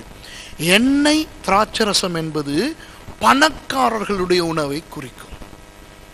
அந்த அந்தி கிறிஸ்துவின் காலத்திலேயே பணக்கார மேல்மட்டத்தாருக்கு இந்த பஞ்சத்தால் பாதிப்பு வராது. புரியுதா உங்களுக்கு? சாதாரண மக்களுக்கெல்லாம் பாதிப்பு. ஆனால் பெரிய அரசியல்வாதிகளுக்கும் அந்தி கிறிஸ்துவின் ஜனங்களுக்கும் பெரிய கோடீஸ்வரர்களுக்கும் இதனால் பாதிப்பு வராது. இதனுடைய சாயலையும் இன்று உலகிலே காணுகிறோமா இல்லையா? இன்றைக்கு சில நாடுகளிலே பஞ்சம் தலை விரித்தாடுகின்ற பொழுது அதே நாடுகளில் பணக்காரர்களும் அரசியல்வாதிகளும் அந்த பஞ்சத்தால் பாதிக்கப்படாமல் வாழுகிறார்கள். எத்தியோப்பியாவிலே அப்படி, எரிட்ரியாவிலே அப்படி, சோமாலியாவிலே அப்படி, ஏன் இலங்கையிலும் கூட அப்படி. இலங்கையிலே கூட கடந்த வாரம் டீசல் விலை 36 ரூபாயாக உயர்ந்தபடியினால் எனக்கு தொலைபேசியில் செய்தி வருகிறது. பான், அரிசி, சீனி, மாவு, பருப்பு எல்லாமே விலை அதிகரித்து போய் இன்றைக்கு அநேக ஜனங்கள் அவர்களுடைய 3 வேளை உணவை குறைத்து எங்கள் கண்டி பிரதேசங்களிலே 2 வேளை சாப்பிடுகிற நிலைக்கு விழுந்திருக்கிறார்கள். ஆனால் அதே இலங்கையிலே வாழுகின்ற கோடீஸ்வரர்களுக்கும் அரசியல்வாதிகளுக்கும் இது கொஞ்சம் கூட வலிக்காது. பெட்ரோல் வியாபாரம் செய்கின்ற பெட்ரோல் ஸ்டேஷன்ஸுக்கு இன்னும் லாபம் அதிகம். சரியா? இது சாயல். இது அல்ல அந்த 7 வருஷம். ஆனால் இன்று நடக்கின்ற இந்த விஷயங்களை பார்க்கும் போது அது எந்த அளவு பெரிய விதத்திலே நடக்கும் அந்த 7 வருஷங்களிலே என்று தெரிய வருகிறது. இனி 4வது அந்த குதிரையை வாசிப்போம். அவர் 4ஆம் முத்திரை உடைத்த போது 4ஆம் ஜீவனானது, நீ வந்து பார் என்று சொல்லும் சத்தத்தை கேட்டேன். நான் பார்த்தபோது இதோ மங்கின நிறமுள்ள ஒரு குதிரையை கண்டேன். அதன் மேல் ஏறி இருந்தவனுக்கு மரணம் என்று பெயர். பாதாளம் அவன் பின் சென்றது. பட்டயத்தினாலும் பஞ்சத்தினாலும் சாவினாலும் பூமியின் துஷ்ட மிருகங்களினாலும் பூமியின் காற்பங்குள்ளவர்களை கொலை செய்யும்படியான அதிகாரம் அவைகளுக்கு கொடுக்கப்பட்டது. சரி, இந்த மங்கின நிறம் மரணத்தை குறிக்கும். சரியா?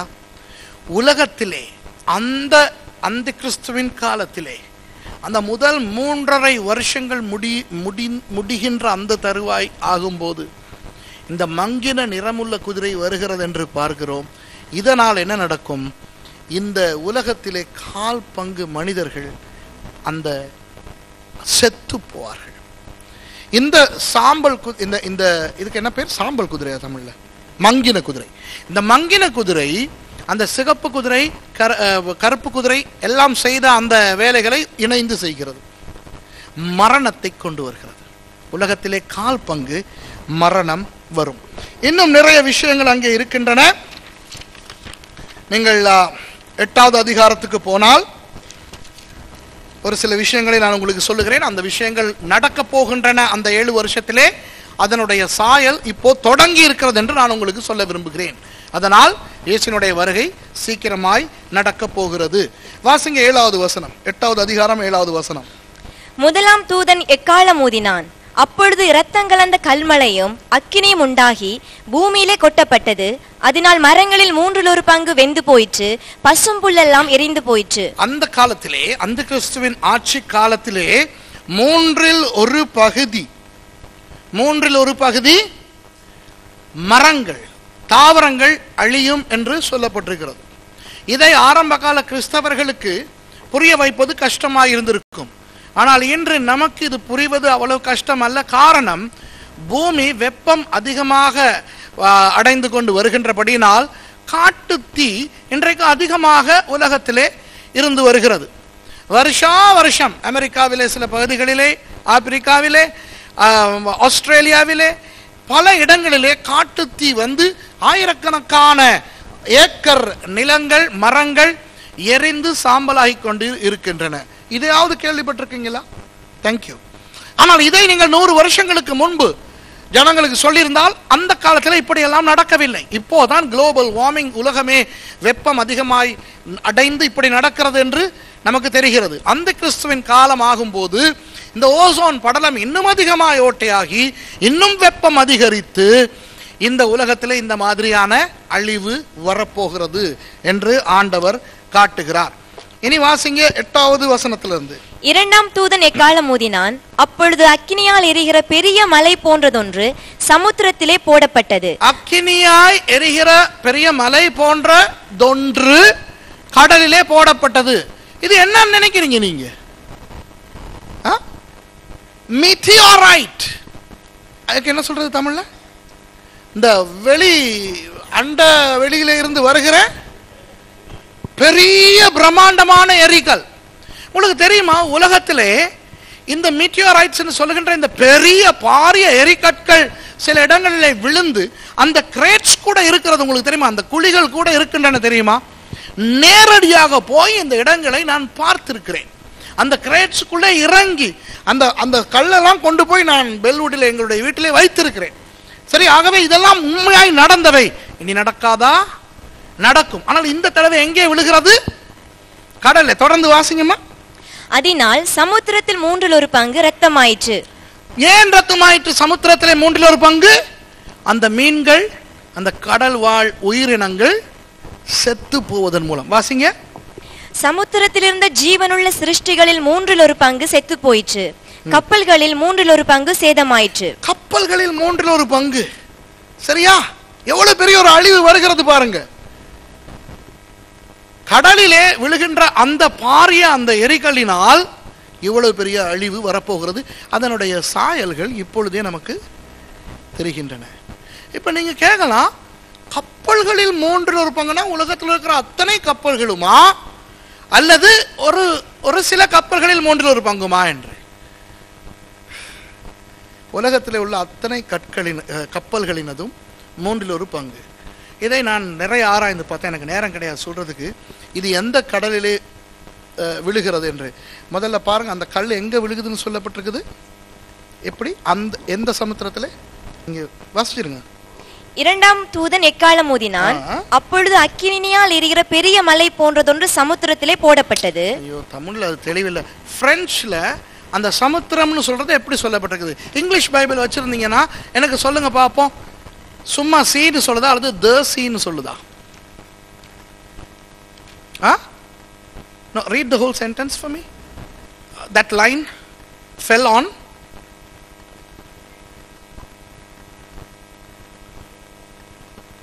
the sea. That's exactly what I want you to see. You have to see the sea. The sea. பிரெஞ்சுல அந்த த வருதா? வருதா? அது சொல்லுங்க, சத்தமா சொல்லுங்க, மைக்ல சொல்லுங்க, இவங்களுக்கெல்லாம் கேட்கறதுக்கு. Et quelque chose qui ressemblait à une grande montagne embrasée par le feu fut précipité dans la mer. உச்சரிப்பு சரியில்லை, ஆனா அந்த லா வருது, லாவா லா, கிரேக்க மொழியில தானே இது எழுதி இருக்குது.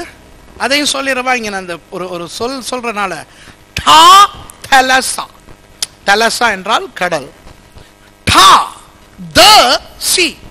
இன்றைக்கு சமுத்திரங்கள் எத்தனையோ இருக்கின்றன. இந்து சமுத்திரம், அட்லாண்டிக் சமுத்திரம், பசிபிக் சமுத்திரம், இப்படி சமுத்திரங்கள் இருக்கின்றன. அதுல இது எந்த சமுத்திரம்?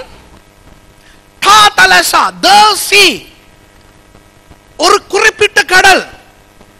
இது வேறொன்றுமல்ல, வேதத்திலே டா தலசா என்று குறிப்பாக சொன்னால் அது மத்திய தரைக்கடல், மெடிட்டரேனியன் சி தான். விளங்குதா? இந்து சமுத்திரத்துக்கு டா தலசா என்று சொல்லப்படவில்லை வேதத்திலே, பசிபிக்குக்கும் அப்படி சொல்லப்படவில்லை, அட்லாண்டிக்குக்கும் அப்படி சொல்லப்படவில்லை. புரியுதா? அப்போ இது எங்கே இந்த கல் வந்து விழுகிறதாம்? மத்திய தரைக்கடல். மத்திய தரைக்கடல்ங்கிறது சின்ன ஒரு கடல் தானே இல்லையா? அந்த இப்படி இப்ப நீங்க என்ன பாருங்களேன், இப்படிதான் மேப்ல இருக்கு, இப்படிதான் இருக்கு. இங்க இட்டாலி, அங்க சிசிலி, அப்படியே இங்கிட்டு வரும்போது சைப்ரஸ், இங்கிட்டு வந்தா இஸ்ரேல், கீழே எகிப்து, சரியா, மேல இங்கிட்டு ஜார்டன், அங்கிட்டு சிரியா.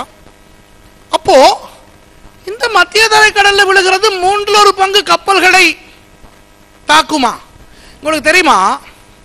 மத்திய தரை கடலுக்கும் செங்கடலுக்கும் இணைப்பாக உண்டாக்கினார்களே சுயஸ் கால்வாய், அதான் உலகத்திலேயே அதிக பிஸியான கப்பல் போக்குவரத்து நடைபெறும் இடம்.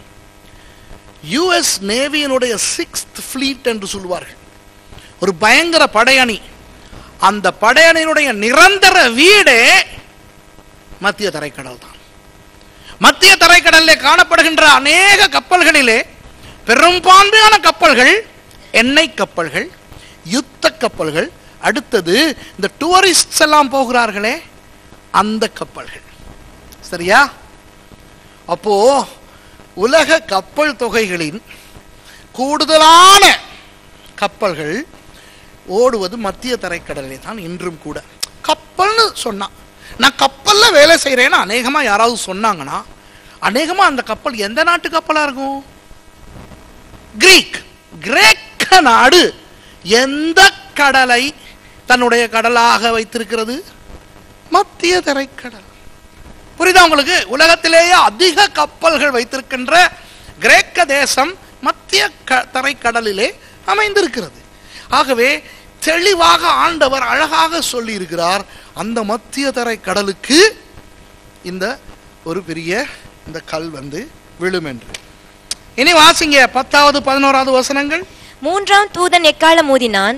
அப்பொழுது ஒரு பெரிய நட்சத்திரம் தீவட்டியை போல எரிந்து வானத்திலிருந்து விழுந்தது. அது ஆறுகளில் 3/4 மேலும் நீரூற்றுகளின் மேலும் விழுந்தது.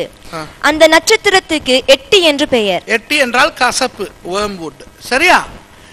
நட்சத்திரம் விழுமாப்பா, என்ன புல்டா போண்டா விடுறாரு ஆண்டவர்? சொல்லுங்க பார்க்கலாம். 1999ஆம் ஆண்டு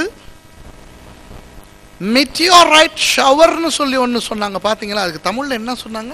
தமிழ்ல எனக்கு தெரியல. மீட்டியோரைட் ஷவர்னு சொல்லி வால் நட்சத்திர උල්කාපාත වර්ෂා කියලා ලංකාවේදී හිටියේ දවස්වල නෑ.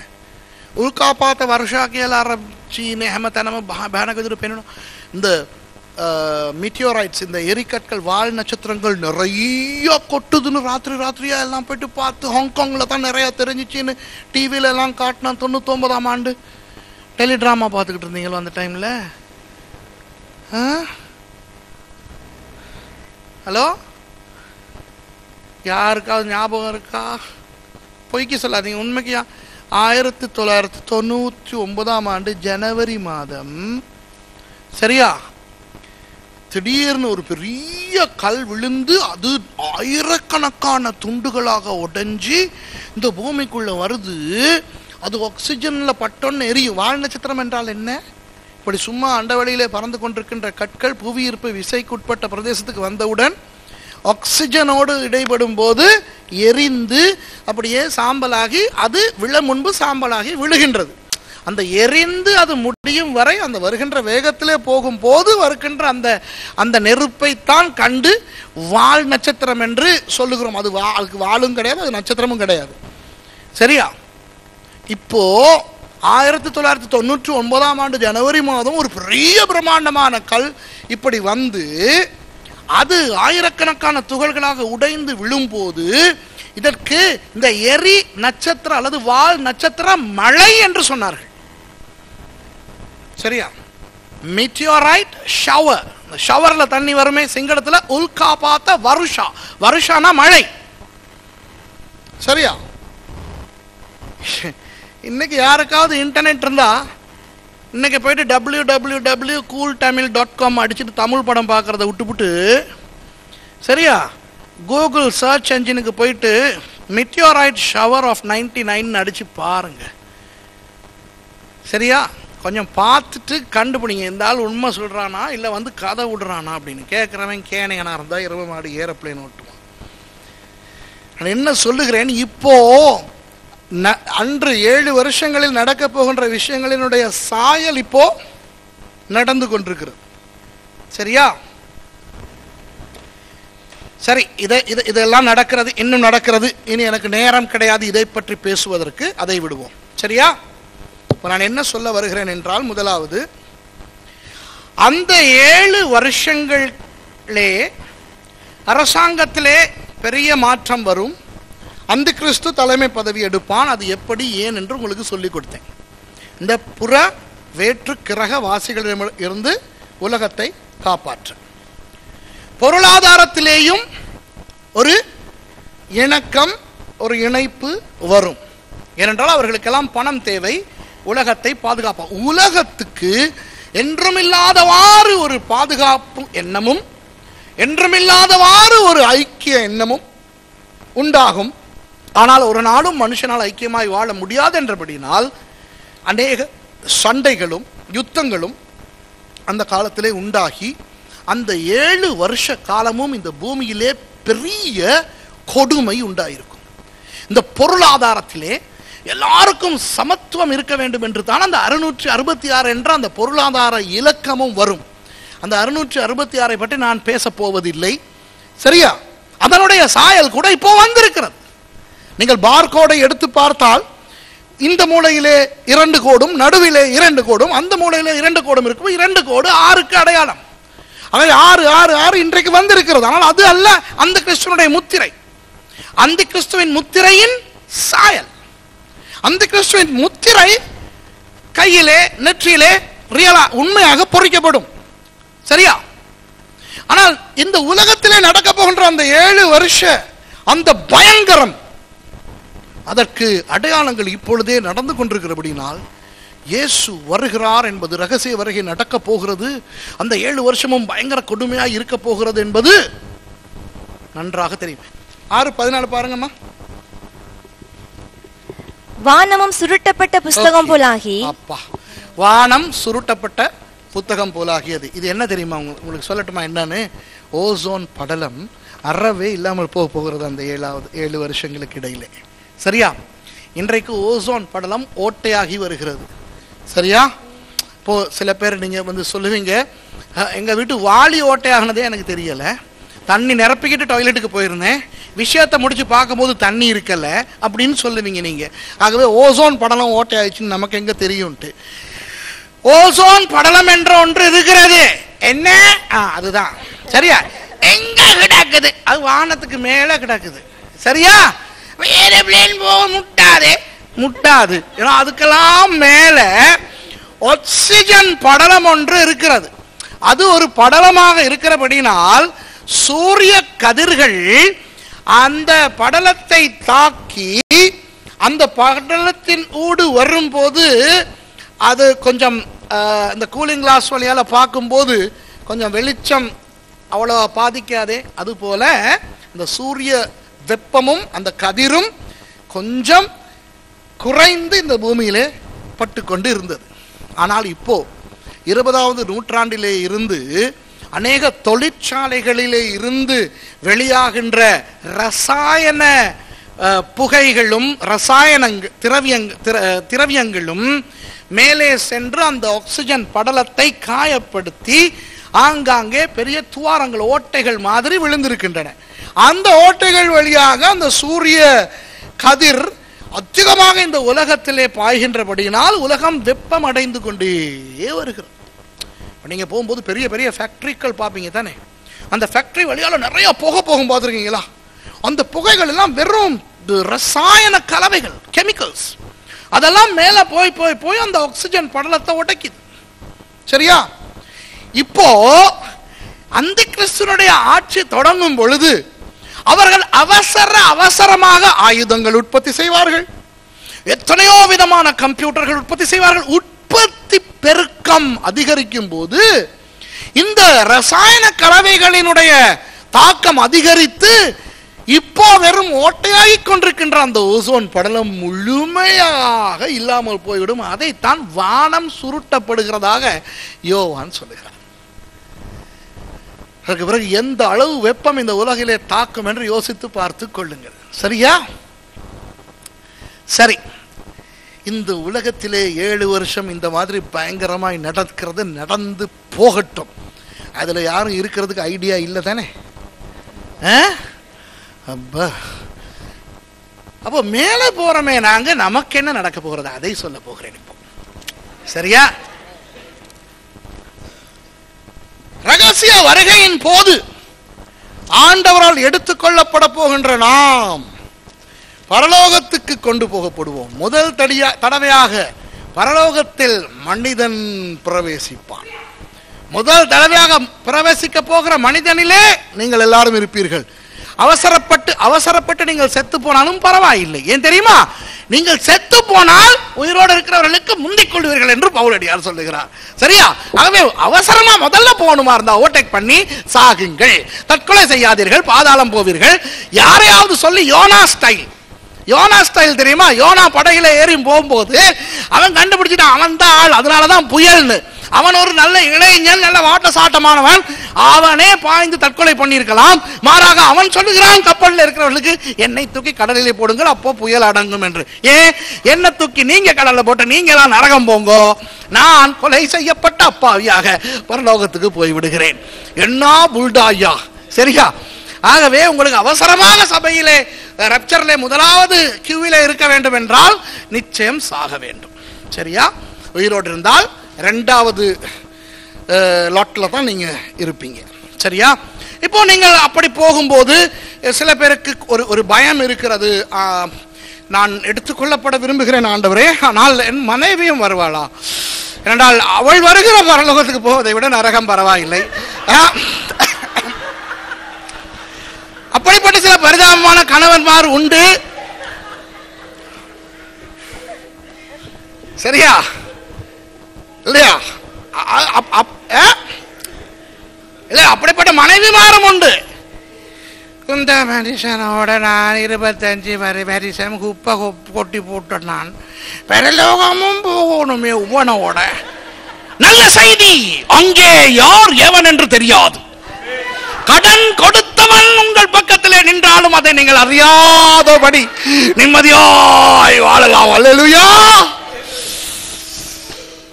எவ்வளவு ஒரு நிம்மதி. கடன் கொடுத்தவன் பக்கத்தில் இருப்பான், அவனுக்கும் அடையாளம் தெரியாது, உங்களுக்கும் அடையாளம் தெரியாது. ஆனா ஒன்னு சொல்றேன், பிளீஸ், இந்த உடம்போடு நீங்கள் போவீர்கள், அது மறுரூபம் அடைந்த சரீரத்துக்கு எப்படி இருக்கும் என்று எனக்கு தெரியாது. நான் என் சரீரம் ஒரு நாளும் மறுரூபம் அடையவில்லை. ஆனால் ஒரு நன்மை என்னவென்றால், இதை ஞாபகப்படுத்தி வைத்துக் கொள்ளுங்கள். உங்களுக்கு பரலோகத்துக்கு போய் ஆண்டவரை பார்த்தும் சந்தோஷம் வரவில்லை, ஆனால் என்னை நினைவு கூர்ந்து நம்புங்கள், உங்கள் பக்கத்திலே மறுரூபம் அடைந்த சரீரத்தோடு இருப்பவன் உங்களுக்கு கடன் கொடுத்தவன் என்று. அவனுக்கு என்ன தெரியாது இருக்கும், சந்தோஷமா இருக்கலாம் நீங்க. சரியா? பரலோகத்தில் என்ன மொழி பேசப்பட போகிறது? தமிழா? ஏன்னா அது இந்த பூமியில பிரயோஜனம் இல்லை. அப்படியா?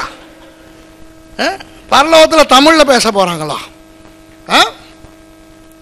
பரலோகத்தில் என்ன மொழியில பேசுவார்கள் சொல்லுங்க. அரமிக்கா, அந்நிய பாஷா எனக்கு தெரியாது.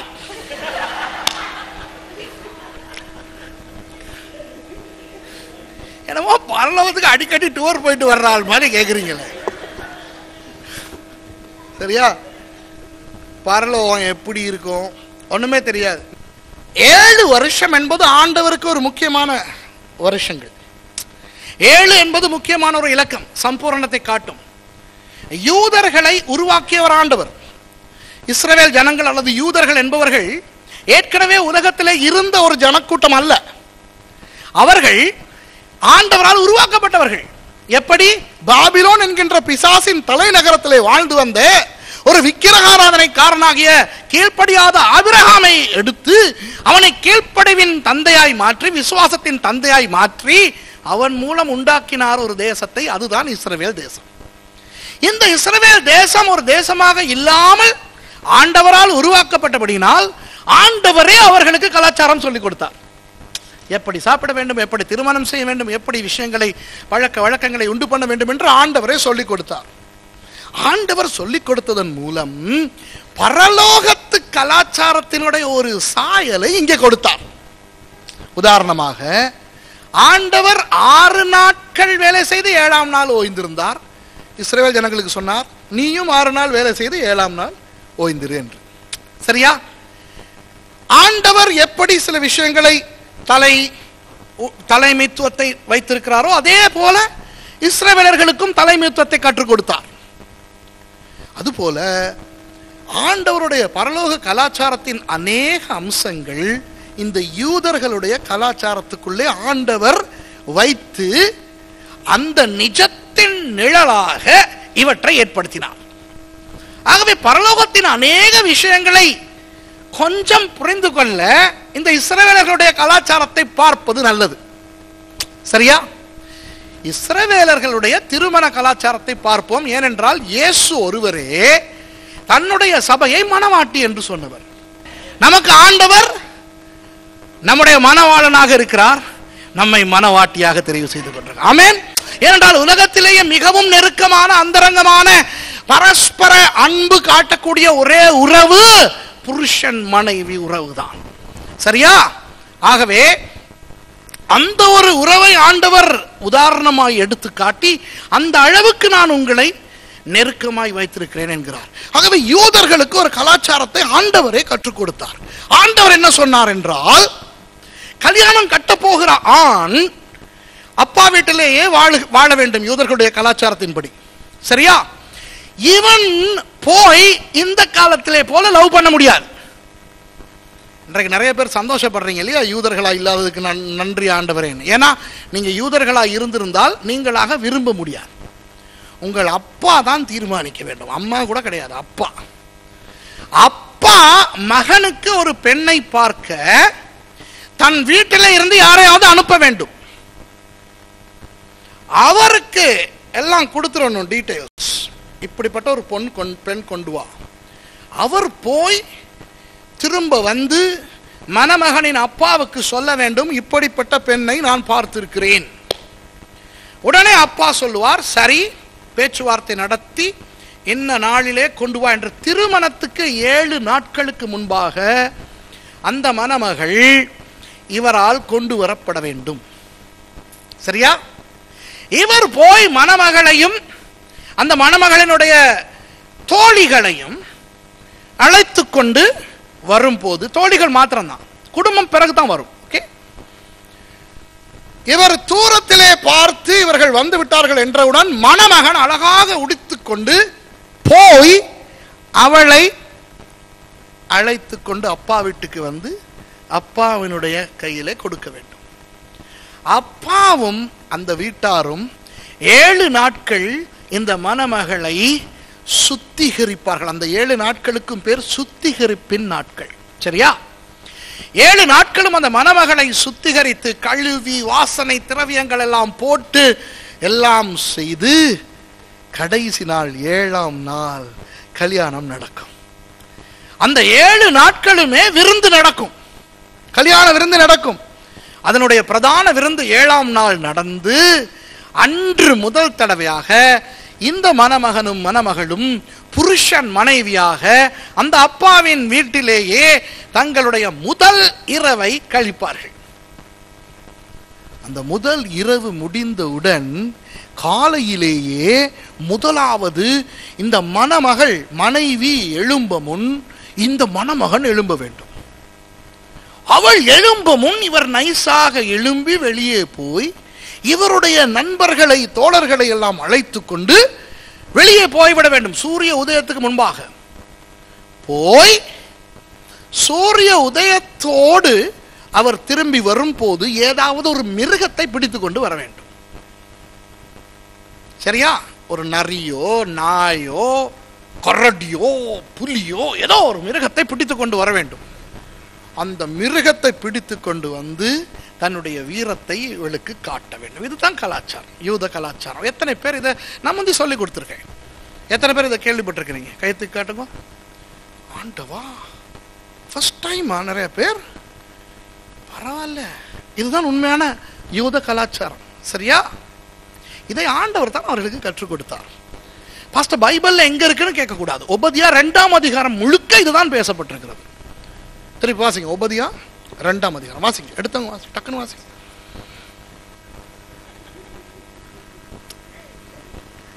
இல்ல தானே? சரி, அப்ப இல்ல, அது பைபிள்ல. இது யூத கலாச்சாரம். சிலது திருப்புது.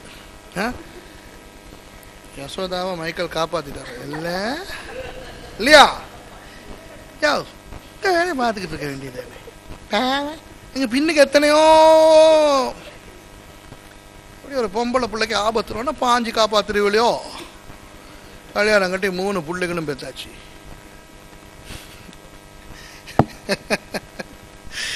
பைபிள்ல இல்லை, இதெல்லாம் கலாச்சாரம். சரியா? இதனால் தான் இயேசு ஞாபகம் இருக்கிறதா? இயேசு ஒரு கல்யாண விருந்துக்கு அழைக்கப்பட்ட பொழுது திராட்சரசம் குறைந்து போய், சரியா, 7 நாள் விருந்து அது. சரியா? சரி. ஆபிரகாம் ஈசாக்குக்கு பெண் பார்க்க வேண்டும். எலியேசரை அனுப்புகிறார் லாபான் வீட்டுக்கு. ஆரானுக்கு போய், லாபான் யார்? ரெபெக்காளினுடைய அண்ணன். லாபான் வீட்டுக்கு போய் என் மகனாகிய ஈசாக்குக்கு ஒரு மனைவியை கொண்டு வா என்று.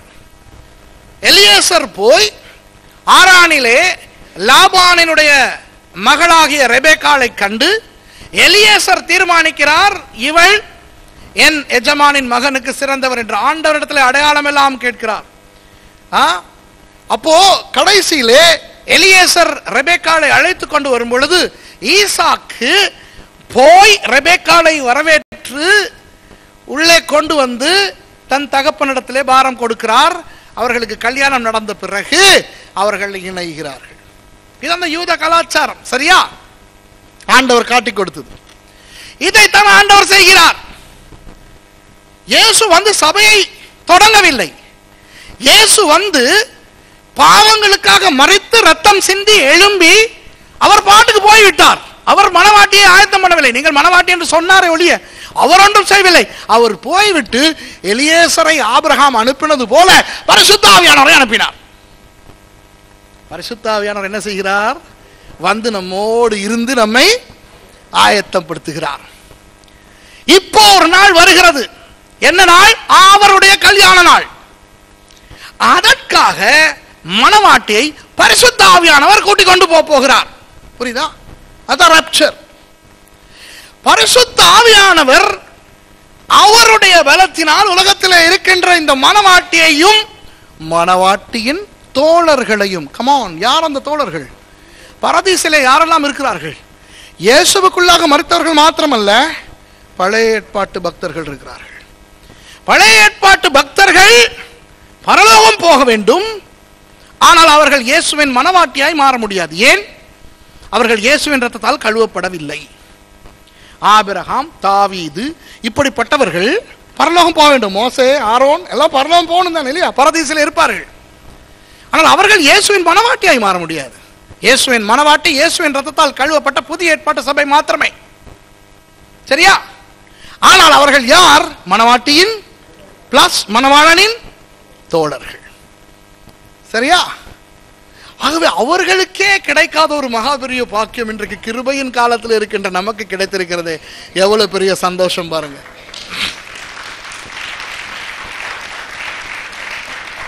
ஐயோ, ஆபிரகாம் இயேசுவை நேராய் சந்தித்து பேசினானே. மோசே அந்த கல்லின் இடுக்கிலே ஆண்டவர் போகும் பொழுது தேவனை கண்டானே.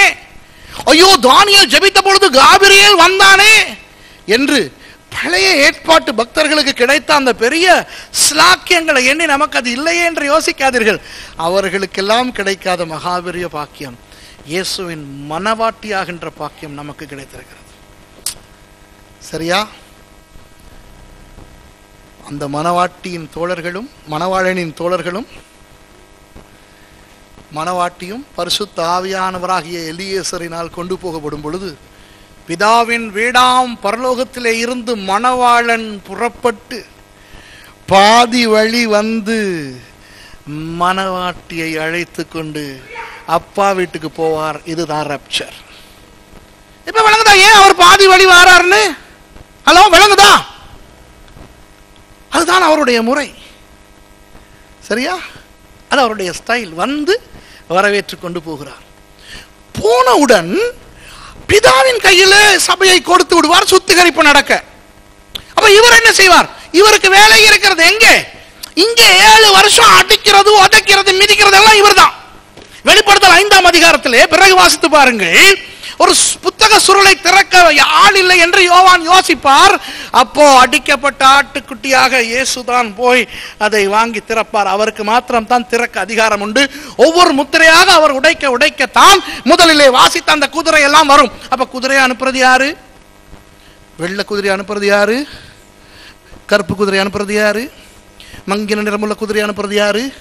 சோப்பு குதிரை அனுப்புறது யாரு? விளங்குதா? வெளிப்படுத்தல் 4ஆம் அதிகாரத்தில் இருந்து இந்த பூமியிலே அந்த கிறிஸ்துவின் ஆட்சி நடந்தாலும் அப்போ கூட தனது கட்டுப்பாட்டிலே தான் ஆண்டவர் இந்த பூமியை வைத்திருப்பார், நம்முடைய இயேசு. சூப்பர் இல்லையா? ஆனா பரிசுத்த ஆவியானவர் இருக்க மாட்டார் அந்த 7 வருஷம். அவர் எங்க? அவருடைய வேலை முடிந்து விட்டது. சபையை தயாரிக்க வந்தார், தயார்படுத்தினார், சபையோடு அவர் மேல போயிட்டார். பூமியிலே பரிசுத்த ஆவியானவர் இல்லை.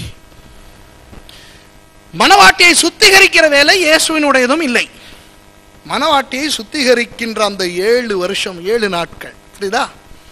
அது முடிந்தவுடன் திருப்புங்க வெளிப்படுத்தல் கொஞ்சம் நேரம் போட்டா பாஸ்டர், ஒரு 15 மினிட்ஸ் மாதிரி போட்டுமா? பரவாயில்லையா? ஹலோ, யாருக்கும் அவசரம் கிடையாது. வெளிப்படுத்தின விசேஷம் 19ஆவது அதிகாரத்திலே 9வது வசனத்தை வாசிங்க. பின்னும் அவன் என்னை நோக்கி, ஆட்டுக்குட்டியானவரின் கல்யாண விருந்துக்கு அழைக்கப்பட்டவர்கள் பாக்கியவான்கள் என்று எழுதி என்றார். ஆட்டுக்குட்டியானவருடைய கல்யாண விருந்து நடைபெற போகிறது. எங்கே நடக்க போகிறது? வெளிப்படுத்தல் 19ஆவது அதிகாரத்திலே. அப்ப 4ஆவது அதிகாரத்திலே இருந்து 18ஆவது அதிகாரம் வரைக்கும் நடக்கிற சம்பவங்கள் எல்லாம் இந்த பூமியில நடக்கிறது. 4ஆவது அதிகாரத்துல தொடங்குது தானே. 18ஆவது அதிகாரத்திலே பாபிலோன் விழுகிறது. சரியா?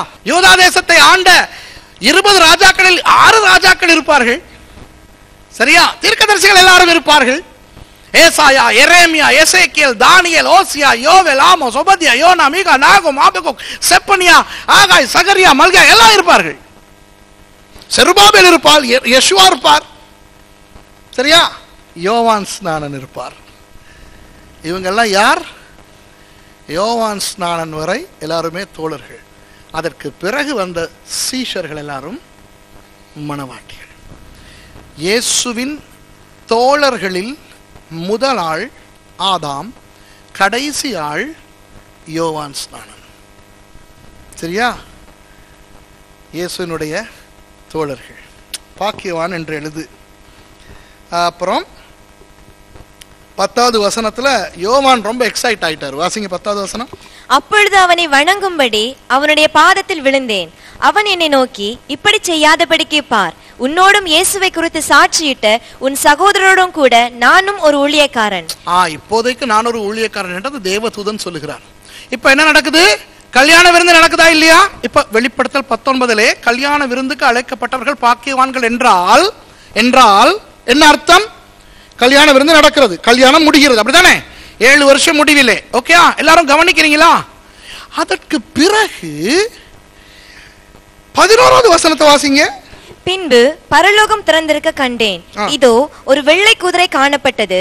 அதன் மேல் ஏறி இருந்தவர் உண்மையும் சத்தியமும் உள்ளவர் எண்ணப்பட்டவர். இதை நாங்கள் நேற்று வாசித்தோம். இந்த சம்பவம் என்ன? வெள்ளை குதிரையிலே ஏறுகிறவர் சேனையோடு வந்து பூமியிலே வந்து யுத்தம் செய்து மிருகத்தை பிடித்த பிடித்து 1000 வருஷம் அடைத்து வைக்கிறார். அங்கே கலாச்சாரத்தில் என்ன நடக்கிறது? திருமணம் முடிந்தவுடன் மணவாளன், இப்போ புருஷன், மனைவி எழும்ப முன் காலையிலேயே அவன் தன்னுடைய தோழரோடு போய் ஒரு மிருகத்தை பிடித்து கொண்டு வர வேண்டும். அப்படித்தானே? பாருங்கள், மணவாளன் என்ன செய்கிறார்? திருமணம் முடிந்தவுடன் அடுத்து அவர் என்ன செய்கிறார்? குதிரையின் மீதேறி மணவாட்டியோடு வரவில்லை, சேனைகளோடு வந்து மிருகமாகிய சாத்தானை பிடிக்கிறார். அப்படித்தானே? என்ன மிருகம்னு சொல்லப்பட்டிருக்குதா இல்லையா? 2வது வசனம் பாருங்க, 20வது அதிகாரத்தில், இல்ல 20வது வசனத்தை வாசிங்க போதும்.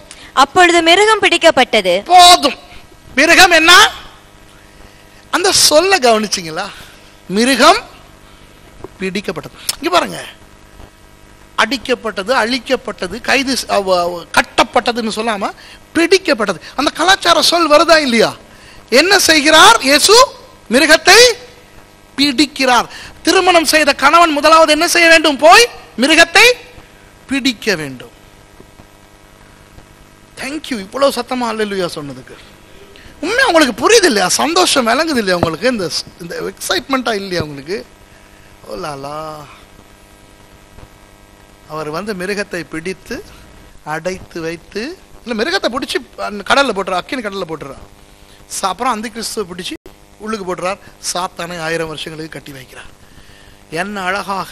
இப்போ அந்த சம்பவங்களுக்கு பிறகு சபை முதல் தடவையாக எப்படி அழைக்கப்படுகிறாள் தெரியுமா? 21வது அதிகாரத்தில் 9வது வசனத்தை வாசிங்க. யோவானுக்கு இந்த தேவதூதன் எண்ணத்தை காட்டுகிறார். அந்த சம்பவத்தில், அதாவது திருமணம் நடந்து இந்த மிருகத்தை பிடித்ததுக்கு பிறகு ஒன்றை காட்ட அழைக்கிறார். வாசிங்க. பின்பு கடைசியான 7 வாதைகளால் நிறைந்த 7 கலசங்களையுடைய அந்த 7 தூதரில் ஒருவன் என்னிடத்தில் வந்து, நீ இங்கே வா, ஆட்டுக்குட்டியானுடைய மனைவியாகிய மணவாட்டியை உனக்கு காண்பிக்கிறேன் என்று சொல்லி. வேதத்திலே முதல் தடவையாக சபை அல்லது மணவாட்டி மனைவி என்று அழைக்கப்படுகின்ற இடம் இதுதான். புரியுதா உங்களுக்கு? அவர் மணவாட்டி என்று சொல்லி கயிறு கொடுக்கவில்லை இல்லையா? நிறைய பேர் லவ் பண்ணிட்டு அம்போன்னு விட்டுட்டு ஓடிடுவானுங்க, தெரியும் தானே? நம்முடைய ஆண்டவர் மணவாட்டி என்று நம்மை ஊரை ஏமாற்ற வைக்கவில்லை. அவர் உண்மையாகவே நம்மை பரலோக கலாச்சாரத்தின்படி அவர் ஆவியானவரை அனுப்பியிருக்கிறார். ஆவியானவர் நம்மை எல்லாம் சுத்திகரித்து ஆயத்தப்படுத்தி கொண்டிருக்கிறார். அந்த நாள் வருகிறது, ரெபேக்காலை எலியேசர் அழைத்து கொண்டு போனது போல பரிசுத்த ஆவியானவர் கிறிஸ்தவர்களை ஆயத்தமாயிருக்கும் மணவாட்டியை அழைத்து கொண்டு போவார். மணவாளன் பாதி வழி வந்து மேலே கொண்டு போய் 7 வருஷம் இந்த பூமியில என்ன நடக்கிறது என்று தெரியாமல் ரொம்ப என்ஜாய்மெண்டா இருக்கும் நமக்கு பரலோகத்துல. சரியா? இங்க அந்த கிறிஸ்து என்ன பண்றான்? இங்க என்ன கலசம் திறக்குது, என்ன நட்சத்திரம் விழுகுது, மத்திய தரைக்கடல்ல நீர்மூழ்கி கப்பல் விழுகுதா, இல்ல போட் விழுதானெல்லாம் பார்க்க மாட்டோம். ரொம்ப சந்தோஷமாக இருப்போம். அதற்கு பிறகு ஆட்டுக்குட்டியானவருடைய கல்யாணம் நடைபெறும். அதற்கு பிறகு பார்த்தால் இயேசுவை காணவில்லை. எங்க போயிட்டார்? எழும்ப முதல்ல அவர் மிருகத்தை பிடிக்க போயிடுவார். 1000 வருஷ அரசாட்சி நடக்கும் போது, அந்த 1000 வருஷ அரசாட்சியின் போது கிறிஸ்தவர்கள் பூமியிலே இருப்பார்களா பரலோகத்தில் இருப்பார்களா என்ற அநேகருக்கு ஒரு பிரச்சனை. நான் சொல்லுகிறதை கேளுங்கள். இயேசு அந்த 1000 வருஷ அரசாட்சியை ஸ்தாபிக்க அவர் தன்னுடைய சேனையோடு தான் வருகிறாரே ஒழிய சபையோடு வரவில்லை. சபை இருக்கும், ஆனால் இயேசு இந்த உலகத்திலே வந்து எருசலேமை தனது தலைநகரமாய் ஆக்கி அவர் இந்த உலகத்தை ஆட்சி செய்யும் போது சபை மனைவியாகிய மணவாட்டி பரலோகத்திலும் இருக்கும், இங்கேயும் இருக்கும். நினைச்ச நேரம் அங்க டேடி கிட்ட மாமனார் கிட்ட போகலாம். அவர் மாமனாரா டேடியா அது நீங்களே தீர்மானிச்சுக்கிறீங்க. வேண்டிய நேரம் இங்கே புருஷனுடைய ஆட்சியிலே இன்பம் காணலாம். சரியா? 1000 வருஷ அரசாட்சியின் போது சபை இங்கும் வரலாம், அங்கும் இருக்கலாம். 2 இடத்துக்கும் வேண்டிய நேரம் போய் வரக்கூடிய ஒரு சூழ்நிலை உருவாகும். ஒன்றை நினைவில் வைத்துக் கொள்ளுங்கள். 1000 வருஷ அரசாட்சியிலே சபை ஆளப்படுகின்றவர்கள் அல்ல. ஆளுகிற இயேசுவோடு இருந்து ஆளுகிறவர்கள். அப்போ ஆளப்பட போகிறவர்கள் யார்?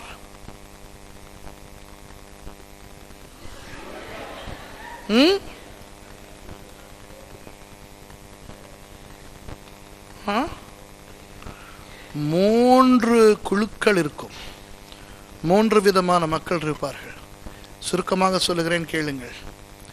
இன்றைக்கு ரட்சிக்கப்படாமல் இறந்து போகின்ற பிள்ளைகளும், கருவிலே உருவாகி உயிராக இருந்தும் கருக்கொலை செய்யப்படுகின்ற அந்த பிள்ளைகளுடைய ஆத்துமாக்கள் எங்கே போக வேண்டும்? பரலோகம் போக முடியாது. ஏனென்றால் இயேசுவின் இரத்தத்தினால் கழுவப்படவில்லை. சரியா? பிள்ளைகள் சாகுது தானே, ரட்சிக்கப்படாம சாகுது. ரட்சிக்கப்படவில்லை என்றபடியினால் பாதாளத்துக்கு போக வேண்டும். ஆனால் பாதாளத்துக்கு அனுப்ப முடியுமா அந்த பிள்ளைகளை? சொல்லுங்க. ஆனால் பாதாளத்துக்கு அனுப்ப முடியாது என்றபடியினால் பரலோகத்துக்கு அனுப்ப வேண்டும். பரலோகத்துக்கு அனுப்ப முடியுமா ரட்சிக்கப்படாத பிள்ளைகளை? அதுவும் முடியாது.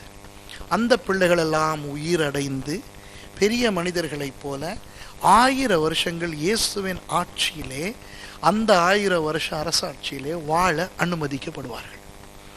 ரோமர் 1, 2 அதிகாரங்களை வாசித்தால் அதிலே தெளிவாக சொல்லப்படுகிறது. நியாய பிரமாணத்துக்கு உட்பட்டவர்கள் நியாய பிரமாணத்தினால் நியாயம் தீர்க்கப்படுவார்கள். சுவிசேஷத்துக்கு நியாய பிரமாணத்துக்கு அப்பால் பட்டவர்கள் அவர்களுடைய அப்படி நியாயம் தீர்க்கப்பட மாட்டார்கள் என்று. ஆகவே இந்த பிள்ளைகள் அவர்கள் அந்த 1000 வருஷ அரசாட்சியிலே வாழ்வார்கள். அடுத்தது, அந்த 7 வருஷ காலத்திலே அந்த கிறிஸ்துவின் முத்திரையை எடுக்காதவர்கள் அந்த 1000 வருஷ அரசாட்சியிலே வாழ்வார்கள். அந்த முத்திரையை எடுக்காதவர்கள் யார் என்றால், ஒன்று யூதர்கள். யூதர்கள் தப்பி ஓடி ஒளிந்திருப்பார்கள். சரியா? அதே நேரம் கைவிடப்பட்ட சில கிறிஸ்தவர்கள், எல்லாரும் அல்ல, சில கிறிஸ்தவர்கள், அவர்கள் ரகசியமாக இந்த இலக்கத்தை எடுக்காமல் இருந்து சிலரை கொலை செய்வான் அந்த கிறிஸ்து. சிலர் உயிரோடு இருப்பார்கள். அவர்கள் எல்லாரும் இந்த 1000 வருஷ அரசாட்சியிலே இருப்பார்கள். இன்னும் ஒரு விஷயத்தை நான் சொல்லுகிறேன். இது ரொம்ப பயங்கரமான ஒரு விஷயம். ஒழுங்காக புரிந்து கொள்ளாவிட்டால் என்னையும் கள்ள உபதேசி என்று நினைப்பீர்கள். ஆகவே குழப்பிக் கொள்ளக்கூடாது நீங்கள். சரியா? இப்போ உலகத்திலே வேறு மதங்களை சேர்ந்த சில பேர் இருக்கிறார்கள். அவர்களுக்கு சுவிசேஷமே போகவில்லை. ஆனால் அவர்கள் தங்கள் மனசாட்சிக்கு ஏற்ற விதத்திலே நல்ல விதமாய் வாழுகிறார்கள். சரியா? பண்டைய அநேக இடங்களிலே இயேசுவை பற்றி தெரியாமலேயே அநேகர் செத்து போகிறார்கள். அநேக ஜனங்கள். அவர்களில் சிலர் தங்கள் மனசாட்சிக்கு ஏற்ற விதத்திலே நல்ல விதமாய் வாழுகிறார்கள். அவர்களை நரகத்துக்கு அனுப்ப முடியாது, ஏனென்றால் அவர்களுக்கு சுவிசேஷம் போகவில்லையே. சரியா? அதே நேரம் அவர்களை பரலோகத்துக்கு கொண்டு போக முடியாது, அவர்கள் ரட்சிக்கப்படவில்லையே. அவர்களுக்கு ஒரு சந்தர்ப்பம் கிடைக்கும் இந்த 1000 வருஷ அரசாட்சியில் இருந்து இயேசுவின் அன்பை ருசிக்க. புரியுதா? சுவிசேஷத்தை கேட்டு நிராகரித்தவர்கள் அல்ல, சுவிசேஷத்தை கேட்டே இல்லாமல் அவர்கள் மனசாட்சிக்கு ஏற்றபடி நல்ல விதமாய் வாழ்ந்தவர்கள். எரேமியா 35 அதிகாரத்துக்கு திருப்பிக் கொள்ளுங்கள். அதில் ஒரு கதையை சொல்லுகிறேன், கேளுங்கள். ரேகாபியர்கள் என்ற ஒரு ஜனக்கூட்டம் இருந்தது. எரேமியாவை பார்த்து ஆண்டவர் சொல்லுகிறார், நீ போய் இந்த ரேகாபியருக்கு திராட்சரசம் குடிக்க சொல். எரேமியா போய் சொல்லுகிறார், ரேகாபியரே, என் ஆண்டவர் உங்களை திராட்சரசம் அருந்த சொல்லுகிறார் என்று. ரேகாபியர்கள் சொல்லுகிறார்கள், உங்கள் ஆண்டவரை எங்களுக்கு தெரியாது, ஆனால் எங்கள் மூதாதையர்கள் எங்களுக்கு சொல்லிக் கொடுத்திருக்கிறார்கள் திராட்சரசம் குடிக்க கூடாது என்று, எனவே நாங்கள் குடிக்க மாட்டோம் என்று. எரேமியா அதை வந்து ஆண்டவரிடம் சொல்லுகிறார். நீங்கள் சொன்னதாக சொன்னேன் ஆண்டவரே, அவர்கள் குடிக்கவில்லை, அவர்கள் மூதாதையர்கள் அவர்களுக்கு குடிக்க வேண்டாம் என்று சொல்லியிருக்கிறார்களாம் என்று. ஆண்டவர் சொல்லுகிறார், என்னுடைய வல்லமையையும் என்னுடைய கிரியைகளையும் கண்ட என் யூதா ஜனங்கள் எனக்கு கீழ்ப்படியாமல் இருக்கும் பொழுது என்னை அறியாத அந்த புறஜாதியினர் அவர்களுடைய மூதாதையர்களுக்கு கீழ்ப்படிய அவர்கள் அப்படி எத்தனிக்கின்றபடியினால் அந்த ரேகாபியர்களில் ஒருவன் என்னுடைய நாளில் எனக்கு முன்பாக இல்லாமல் போவதில்லை என்று சொல்கிறார். கடைசி வசனத்தை வாசிங்க, 35 அதிகாரம். ஆதலால் சகல நாட்களிலும் எனக்கு முன்பாக நிற்கத்தக்க புருஷன் ரேகாபின் குமாரனாகிய யோனதாபுக்கு இல்லாமற் போவதில்லை என்று இஸ்ரவேலின் தேவனாகிய சேனைகளின் கர்த்தர் சொல்லுகிறார் என்றார். இஸ்ரவேலின் தேவன், ரேகாபியரின் தேவன் அல்ல. ஆனால் இஸ்ரவேலின் தேவன் சொல்லுகிறார், அவர்கள் அப்படி உண்மை உள்ளவர்களாக இருந்தபடியினால் அவர்கள் எனக்கு முன்பாக சகல நாட்களிலும் நிற்பார்கள். இதுதான் நம்முடைய நீதி உள்ள தேவன். புரியுதா? ஆகவே 1000 வருஷ அரசாட்சியில் இப்படிப்பட்டவர்களும் இருப்பார்கள். சோ அந்த 3 குழுவினர்களும் யார்? குழந்தைகளாய் மரித்தவர்கள் அல்லது கருக்களாய் இருந்து மரித்தவர்கள், அந்த 7 வருஷ காலத்தில் மிருகத்தின் முத்திரையை எடுக்காத யூதர்களும் மற்றவர்களும், மூன்றாவது என்றைக்குமே சுவிசேஷம் கேள்விப்படாமலேயே செத்து போன அந்த அவர்களில் தங்கள் மனசாட்சிக்கு ஏற்ற விதத்திலே நல்லவர்களாய் வாழ்ந்தவர்களுக்கு 1000 வருஷம் வாழ, இயேசுவின் ஆட்சியிலே வாழ அவர்களுக்கு சந்தர்ப்பம் கிடைக்கும். ஆனால் 1000 வருஷங்கள் இயேசுவோடு அவர்கள் வாழ்ந்த பிறகு அப்படியே அவர்களை பரலோகத்துக்கு கொண்டு போவது அவ்வளவு நல்லதல்ல. ஏன்? இயேசு ஒருவரே ஆளுகிறார், சாத்தான் இல்லை. ஆகவே அவர்களுக்கு ஆதாம் ஏவாளுக்கு கிடைத்தது போல ஒரு நன்மை தீமை அறியத்தக்க ஒரு விருட்சம் இருக்கவில்லை. அநேக கிறிஸ்தவர்களுக்கு கிடைத்தது போல உபத்திரவங்கள் அவர்களுக்கு கிடைக்கவில்லை. ஆகவே இயேசுவின் ஆட்சியை மட்டுமே அறிந்திருந்த அந்த ஜனங்கள் இயேசுவை மாத்திரம் தானே நம்புவார்கள். அப்போ அது அவ்வளவு நல்லதா? நமக்கு அது நல்லதா? நமக்கு எவ்வளவு பிரச்சனைகள், பவுல் அடியாருக்கெல்லாம் எவ்வளவு பிரச்சனைகள். ஆகவே அவர்களுக்கு ஒரு டெஸ்ட் இருக்கிறது. 1000 வருஷ அரசாட்சி முடியும் போது, வெளிப்படுத்தல் 20:7 வாசிங்க, நல்லா கேட்டுக்கிறங்க. அந்த 1000 வருஷம் முடியும் போது சாத்தான் தன் காவலில் இருந்து விடுதலையாகி பூமி 4 திசைகளிலும் உள்ள ஜாதிகளாகிய கோகையும் மாகோகையும் மோசம் போக்கும்படிக்கும் அவர்களை யுத்தத்துக்கு கூட்டிக் கொள்ளும்படிக்கும் புறப்படுவான். இந்த யுத்தம் என்ன யுத்தம்? சாத்தான் 1000 வருஷம் கட்டப்பட்டு அவிழ்த்து விடப்பட்டவுடன் இந்த 1000 வருஷம் இயேசுவோடு இருந்த இந்த ஜனங்களை அவன் போய் சோதிப்பான். அங்கே ஏதேன் தோட்டத்துக்கு ஏவாளுக்கு பாம்பு வேஷத்திலே வந்தவன் இன்றைக்கு கிறிஸ்தவர்களை சோதித்துக் கொண்டிருக்கின்ற இந்த சோதனைக்காரனாகிய பிசாசு சாத்தான் கொஞ்ச காலம் அவர்களையும் சோதிப்பான். இப்போ சொல்லுங்க பார்க்கலாம், 1000 வருஷங்கள் இயேசுவின் ஆட்சியை ரசித்து ருசித்தவர்கள் சாத்தானுக்கு ஏமாறலாமோ? இல்லை. ஆனால் நிறைய பேர் ஏமாறுவார்கள். வாசிங்க. அவர்கள் பூமியிலெங்கும் பரம்பி பரிசுத்தவான்களுடைய பாளையத்தையும் பிரியமான நகரத்தையும் வளைந்து கொண்டார்கள். அப்பொழுது தேவனால் வானத்திலிருந்து அக்கினி இறங்கி அவர்களை பட்சித்து போட்டது. மேலும் அவர்களை மோசம் போக்கின பிசாசானவன் மிருகமும் கள்ள தீர்க்கதரிசியும் இருக்கிற இடமாகிய அக்கினியும் கந்தகமுமான கடலிலே தள்ளப்பட்டான். கடைசியிலே இந்த சாத்தான் நரகத்துக்கு தள்ளப்பட முன்பதாக கொஞ்ச காலத்துக்கு இவனை அவிழ்த்து விடுகிறார்கள். சரியா? இப்ப ஏன் அவிழ்த்து விடுகிறார்கள் என்று தெரிகிறதா? அந்த 1000 வருஷம் இயேசுவோடு வாழ்ந்தவர்கள் கடைசி ஒரு சோதனைக்கு அவர்கள் முகம் கொடுக்க வேண்டும். இதிலே சபைக்கு கிடையாது இந்த பிரச்சனை. சபை இயேசுவோடு ஒன்றாக சங்கமித்து விட்டது. ஆனால் அந்த 1000 வருஷ அரசாட்சியிலே ஆளப்பட போகின்ற அந்த 3 குழு ஜனங்களுக்கும் ஒரு சோதனை வைத்தாக வேண்டும். அதற்காக சாத்தான் அவிழ்த்து விடப்படுவான். ஆனால் அவன் எப்படி அதை செய்வானோ தெரியாது. பெரிய திரளான ஜனக்கூட்டத்தை அவன் பக்கம் அவன் சேர்த்துக் கொள்வான். சரியா? ஒருவேளை ஆதாம் ஏவாளை ஆண்டவர் ஏதேன் தோட்டத்தில் வைத்த பிறகு சாத்தானால் அவர்களை வஞ்சிக்க முடியுமா என்று எங்களிடத்திலே கேட்டிருந்தால் நாங்கள் சொல்வோம் முடியாது என்று. ஆனால் வஞ்சித்தான் அல்லவா? எத்தனை பரிசுத்தவான்களை வஞ்சித்தான். இயேசுவோடு 3.5 வருஷம் இருந்த யூதாசை வஞ்சித்தான் அல்லவா? ஏன் எங்கள் நண்பர்கள், எங்களுக்கு தெரிந்த எத்தனை விசுவாசிகள் ஊழியக்காரர்கள் வஞ்சிக்கப்பட்டு போயிருக்கிறார்கள். ஆகவே பிசாசு அநேகரை எப்படியெல்லாமோ வஞ்சிக்க வல்லவன். அதனால் 1000 வருஷ அரசாட்சிக்கு பிறகு அவன் சில பேரை வஞ்சித்து கடைசி யுத்தத்துக்கு வருவான். நான் நாளைக்கு உங்களுக்கு கிறிஸ்தவர்கள் எப்படி ஆயத்தமாக இருக்க வேண்டும் என்று நான் சொல்ல போகிறேன். இன்றைக்கு கர்த்தர் உங்களுக்கு ஆசீர்வாதமான ஒரு வார்த்தை கொடுத்தார் என்று நினைக்கிறீர்களா? சரியா? இந்த பூமியிலே பயங்கரங்கள் நடந்தால் நடக்கட்டும், அந்த 7 வருஷம் நமக்கு அது கிடையாது. ஆனால் நாம் ஆண்டவரோடு சென்று அங்கே அவரோடு சந்தோஷமாய் இருக்க போகிறோம். கர்த்தர் உங்களை ஆசீர்வதிப்பாராக.